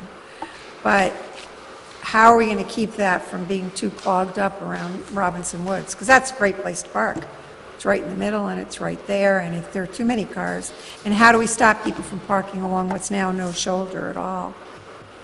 Are there going to be, is everybody going to know that they're not allowed to park on Shore Road, period, anymore? I don't know, I'm posing this as questions because we need to think about them ahead of time rather than afterwards when there are problems. And I don't know what the solutions are. Is parking currently allowed on Shore Road? Absolutely not. I said that the parking is, generally speaking, not an accepted practice. I haven't actually seen too many people parking on Shore Road, but there are a lot of people that park at Robinson Woods. And there's never been a real overload. But if you got 4 times as many cars trying to park there, that may be a problem. And I don't know, maybe it will never be a problem, but let's think about it ahead of time. Just on the biking, Barbara, this pathway is being designed for the pedestrian. It's not being designed as a multi-use path, which is a minimum 10 feet wide. This is only 5 feet wide. My recollection is when we went through the committee planning for this, it was documented, or people testified that people that bike, and that mountain bikers and, the spandex bikers, they stood up here and said, we're not going to use this pathway. And they're going to use the roadway. This pathway is too narrow for bikers. I'm not saying that little children I'm not talking about little children. Bike with their parents, but the high-speed bikers and mountain bikers are in the woods anyways, but high-speed bikers, according to the testimony that we heard, will bike Shore Road. I will back that up as one of the spandex set. No way. The only time I use Shore Road on the bike is when I'm with a big group on Saturday. I won't go down there because it's not safe for bikers. That's my personal opinion. Yeah. I know a lot of people do it, but I won't go down there unless I'm with a big group, and I only stay on the road. So you're saying you wouldn't use the path? What's that? So you're saying you wouldn't use the path? I would not use the path. You know, I don't think Barbara's concerned about the use. Is there, maybe there's some extra steps that could be taken to specifically direct folks who might think that this is okay for bikers to not use it. I mean, frankly, that seems something, I don't know that that would necessarily be needed to be on a plan now, but if it became a problem, I think the town council could just put up the signs without a site plan amendment or anything like that to discourage it. I agree with you, John. In fact, I don't think there's going to be any bikers other than tricyclists and kids on training wheels. But I think Barbara's only concern is maybe there's something, additional steps we could take to discourage people from using it that way. Yeah. You know, I certainly don't see that as a reason to hold us up. I'm just suggesting if it becomes a problem, it can be added later. Unless, Barbara, you have some other suggestions. No, I mean, I'm saying that I think it could be a problem, and you don't want to have an accident to decide you have a problem, and then you're going to fix the problem. I think we need to think about the problem ahead of time, and how do we perhaps take steps not to have a problem. And I don't know what the solution is. I mean, to me, it might be to post a few signs that say, no serious bicyclists, please, or if you're over 7, you can't have a bicycle on this path. I don't. I see both sides of it. I mean, in Boulder, Colorado, where I used to live, there were many conflicts between fast bikers and pedestrians. It was a much, much wider pathway and more extensive. I don't see that foresee that happening here. I would hate to prescribe a speed limit before it becomes a problem. But if it does become a problem, I would want to see it addressed. I can tell you that on a path that's much narrower, there are bicycles. I go out in Robinson Woods on the other side where Tim Robinson's land is almost every day. And there are bicyclists that do pass, not with great frequency, but they do. And when they come, they're usually 3 or 4 or 5 of them together. And they're not the ones in spandex. They're the people that like their dirt bikes that go out there. And that's fine. They have every right to do that. But this is going to be more used than that is. And I worry about children on it. You know, there aren't too many children out on Tim Robinson's path in Robinson Woods. But anyway. You all set, Barbara? Yeah. Anyone, any other board members have any other questions? I have 2 more, the last 2 proposed conditions on the McDonough property. Back to the removable guardrail. To me, there are just far too many questions about the safety of that and who has the right to remove it and how often it would have been removed. I don't feel comfortable that I know enough to include that in there at all, but I guess my question is there anything in the plan as it now exists that would preclude that being an option for that section of the guardrail? Because to me, it's so fraught with problems. You know, if it gets removed, assuming it's a safety guardrail, if it gets removed and it's not replaced, then we have a safety problem. And is it the town's obligation to come and remove it? So if somebody calls up the town and says, I've got a delivery truck coming in a half hour, I need you out here to remove my guardrail. I mean, there are many types of issues that I see with this proposal. I would prefer to leave it out entirely and leave it for something to be discussed, because it seems to me that it's not something that's otherwise precluded. And I'd appreciate your comment on that. Meaning that if we approved it with the design as is, that doesn't mean you could still make it removable. Yes, yes. So but rather I than have a trying problem to for us mandating a removable guardrail, because it seems to me it certainly doesn't promote any of the issues that we as a planning board are concerned about. I don't disagree with you that if you left it out, that it doesn't preclude a removable section. But just would want to stress that we address the issue with Mr. McDonough and there's a, from the town's perspective as to how best to address the issue in terms of responsibility for who might be responsible for removing the guardrail on an as-needed basis. And it very well may be that MDOT could say point blank, sorry, but we don't have such things and don't allow such things and wouldn't recommend such things. And that's just, it's a question that we haven't had a chance to, to correspond with MDOT about at this point. But we obviously need to ask the question of them and hash it out a little bit further. But obviously, I don't think if you left the condition out, that it precludes that particular removable section if it seems to be a reasonable Okay. approach from everyone else's perspective. I have a similar question about Proposal E, that the existing wooden ballards located in the right-of-way be removed and given to Mr. McDonough. Seems to me that's really not our business, that unless there's some safety issue or drainage issue or something else in our jurisdiction that has to do with the ownership of a set of property ballards, that's not an appropriate thing to put here. And I would, as a condition, He owns them. well, maybe he does, maybe he doesn't, if they're in the right-of-way. That's really not our... He paid to have them installed, and I believe there are several other instances where there might be a millstone or something to that effect that is in the right-of-way that the homeowner or the abutter at that location would like to have. We have every intention to provide the bollards back to Mr. McDonough, whether it's a condition of approval or not. It's fine with me if they're given to him, but I don't see it as an appropriate condition of approval. Is acceptable to me. Okay. Don't you have any issue with that?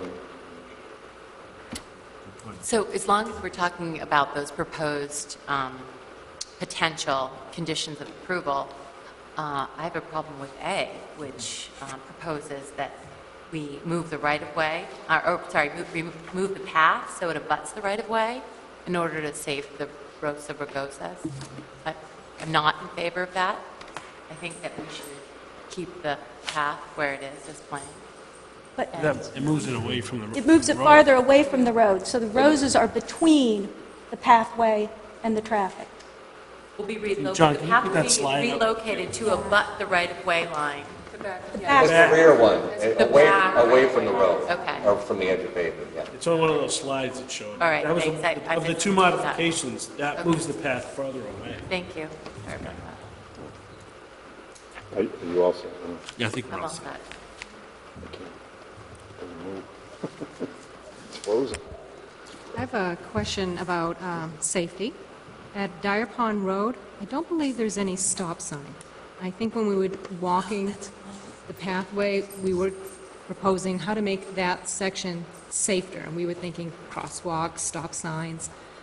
And I'm just wondering about, at Dyer Pond Road, there is no stop sign, and I believe Todd Road does not also have a stop sign where Old Colony, Beach Bluff, Hillcrest, and Julian all have stop signs.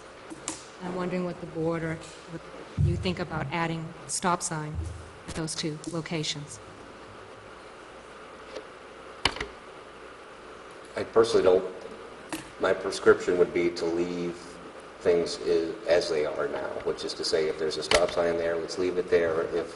If there's not, particularly at Dyer Pond Road, there's plenty of sight distance for somebody to see someone coming across the path. What we have talked about doing, and I believe is included in the plan set, are what we call truncated domes, which will be located at the tip downs or the edges of the ends of the path at that intersection. For somebody who may be blind and need to be notified that you're getting to an intersection. But in terms of a stop sign, we have not proposed any at those two locations. If the board were to feel that that's an absolute must, we can certainly pursue that. But at this point, we haven't proposed it.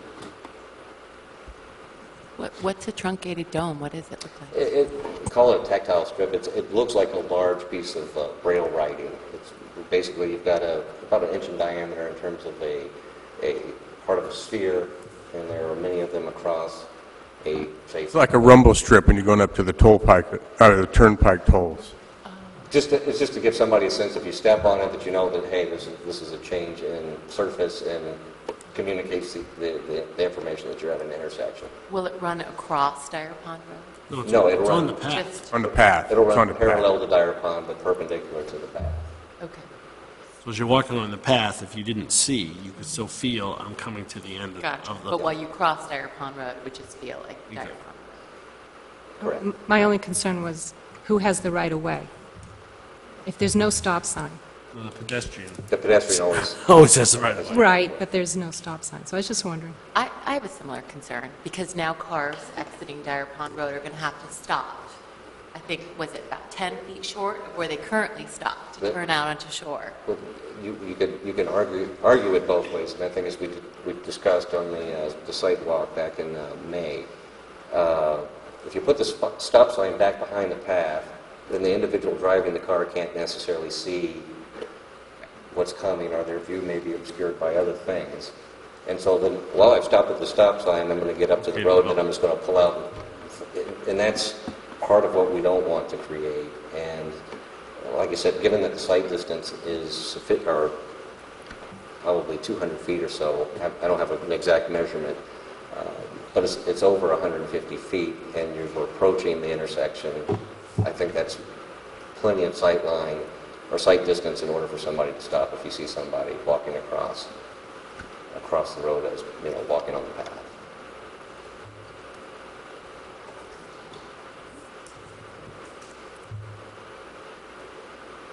Any other questions of the board?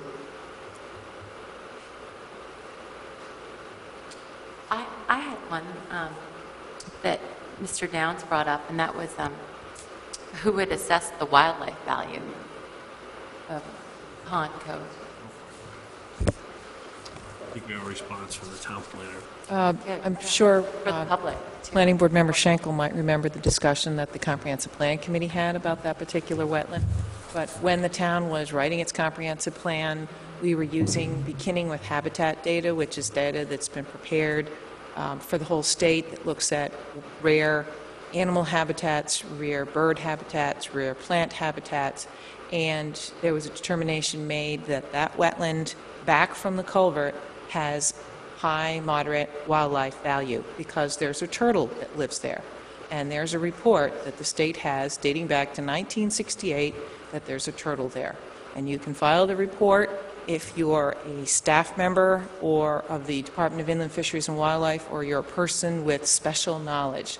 So for the reason that that information seemed a little dated, the Comprehensive Planning Committee refused to place the plan, the report, map, in the comprehensive plan. However, we were required to describe all those rare habitats. So I can attest that if you go to the state, there is actual information that that particular wetland has wildlife habitat value.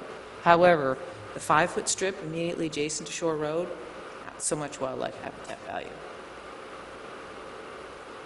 To add to what Maureen said, nobody's seen the turtle since 1964. Although we do have, yes, but we do have anecdotal information from people, and we observed broken eggshells from turtles that Mr. McDonough pointed out. So there's, I don't think we're really questioning that there's some habitat value back there. Well, if you talk to a wildlife habitat specialist at the Department of Inland Fisheries and Wildlife, they will explain that within 5 feet of Shore Road, it's not really a good wildlife habitat area. The wildlife may go there, but it's not a place where they're going to survive very long. And then I had another question that was brought up by the public, and that had to do with the snow removal, and I was hoping that perhaps our Director of Public Works could address that. I've witnessed it on the sidewalks on north of Fort Williams. I've never really paid much attention to where that snow goes. I know it's gotten rid of, but perhaps you could address that for the public. One of the things I understand is the town has not made the determination as to whether they're going to maintain this path in the winter, have they? Just your first question, and I'll respond to the chair. Shore Road poses special challenges to us. As you noted, north of Fort Williams Park, there's a stone wall along there until you get to almost the South Portland line. We actually, when we snow blow the snow, if we have a heavy storm, we snow blow it into the gutter line of the road and then collect it. We try to minimize any blowing or plowing of snow onto private properties. Along the guardrail sections and around Dyer Pond, again, there's very little room there, poses special challenges already. So we already have challenges there. I wouldn't say they're obstacles, but they're challenges to us. like any area where there's a guardrail. Right, so you remove the snow. Exactly, exactly. And I think our commitment, or what we had intended, was that within 48 hours of a storm, we would attempt to remove the snow from the path. Oh, you are? Some of it would be done in the course of a storm, but, majority of it would be done within 48 hours following a storm. Good, thank you. Any other questions from the board? Hearing none, I'll entertain motions. I have a motion for the board to consider. Findings of fact. The Town of Cape Elizabeth is requesting site plan review and a resource protection permit to construct the Shore Road path, an off-road 5-foot wide paved path located adjacent to Shore Road, beginning at the old entrance to Fort Williams by the pond to the town center, which requires review under Section 19.9 Site Plan Regulations and Section 19.8.3 Resource Protection Permit. The acting town engineer has recommended revisions to the plans. Plans include planting plans on private property. The project will also require a DEP Natural Resources Protection Permit and a Stormwater Law Permit. The Town Council has approved the project subject to available funding. The town has a long record of constructing roads and trails. The application substantially complies with Section 19.9 Site Plan Regulations and Section 19.8.3 Resource Protection Permit. Therefore, be it ordered that, based on the plans and materials submitted and the facts presented, the application of the Town of Cape Elizabeth for site plan review and a resource protection permit to construct the Shore Road path, an off-road 5-foot wide paved path located adjacent to Shore Road, beginning at the old entrance to Fort Williams by the pond to the town center, be approved, subject to the following conditions. 1, that the plans be revised per the acting town engineer's letter dated July 14, 2010. 2, that the applicant obtain written permission for installation of plantings on private property from the property owners, or that those plantings be eliminated from the approved plans. 3, the path extending from the north end of the McDonough property to the driveway will be relocated to abut the right-of-way line away from Shore Road in order to preserve most of the Rosa rugosa growing adjacent to the traveled surface of Shore Road. B, that's A of this item. B of this item, that the area between the path and the exposed ledge located south of the McDonough driveway include ground cover plantings along the irregular edge of the ledge that is not part of the path surface. Actually, let me go back and amend that. The area of the path, the area between the path and the exposed ledge within the town right-of-way, located south of the McDonough driveway, include ground cover plantings along the irregular edge of the ledge that is not part of the path surface. C, on the southern side of the McDonough driveway, the path shall be constructed with a curb where it intersects the driveway to guide stormwater into a new catch basin connected to pipe to be installed under the driveway and outlet on the north side of the driveway to correct an existing stormwater flow and capture the increase from the path. The catch basin and pipe installation is subject to a conveyance of a drainage easement over the McDonough property to the Town of Cape Elizabeth, and subject to an easement from the owner of the Town of the McDonough property to the Town of Cape Elizabeth to allow cleaning and maintenance of the culvert leading to Pond Cove. Then condition number 4, that the applicant obtain necessary state permits, and 5, that there be no construction until the above conditions have been met. Before we move on, get all the additional things. Okay, a motion having been made and made, do I hear a second? Do we want to add an easement to the Barber property for grading? Is that? It's actually referenced in Oak Engineer's letter dated July 14th. It is. Okay. So when you Good. incorporate that, okay. Right. And then I just wanted to discuss, how do we feel about leaving out the possibility of working with McDonough's? on the acceptable guardrail? That we've left out any reference to the guardrail See, for your initial suggestion. We're approving it the way it's shown on the plan. I mean, to me, a removable guardrail would still comply with that, in my opinion. If we're it to be made removable, it still shows as a guardrail on the plan. I don't really want to burden that as, because frankly, if they can't make it removable, and because MDOT doesn't allow that, I don't want to hold up the I plan. know. Well, I'm thinking, what if the solution is a series of more densely planted bollards with, 2 bollards that might be 7 feet apart, but the others are all 3 feet apart? Frankly, And that gets us where we want to go. You can't park there, it's a buffer, and you can access its driveway. That would potentially prevent the applicant from having to come back to the planning board. My view is that under those circumstances, I think a site plan amendment would be pretty straightforward, especially with the cooperation of the owner. I mean, I'm looking at what's there, and I think it's a good plan.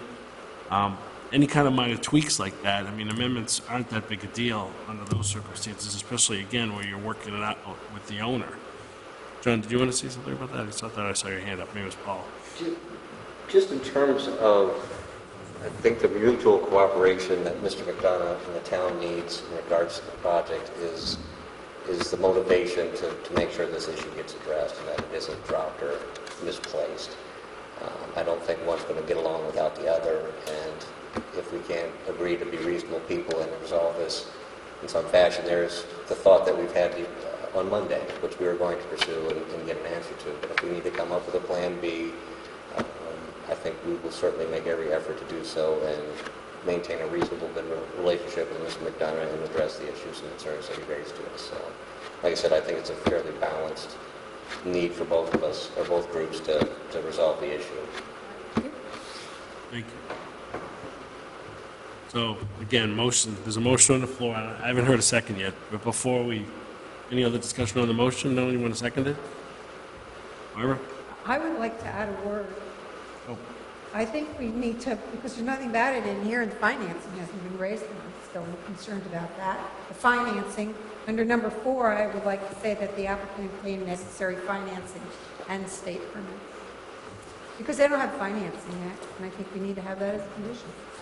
I'm sorry if it's the town. The towns have had troubles too. But I don't, that's sort of, if they never get the financing and never build it, it's just an approved plan. I It just gets really, built. so what's wrong with putting financing in like happy?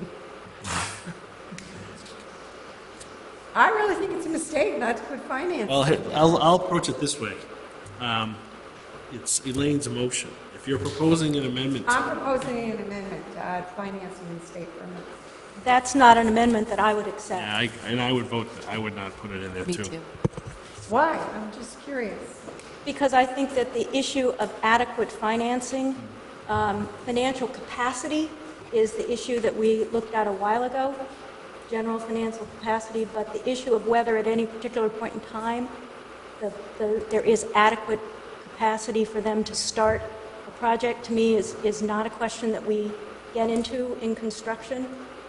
We might require some kind of a bond in certain cases, but for us to say, okay, you've now raised X hundreds of thousands of dollars, you do or don't have enough money to build the project, to me, is not an appropriate decision for the planning board. Well put. I don't agree. That's why we have votes. That's why we have Yeah, votes. okay. Anyway, so, Okay, so a motion having been made by Elaine Fallender and seconded by Eliza Quinn. Any discussion on the motion on the floor? Hearing none, all those in favor of the motion? All those opposed to the motion? Motion carries. Thank you very much. Thank you. Thank you.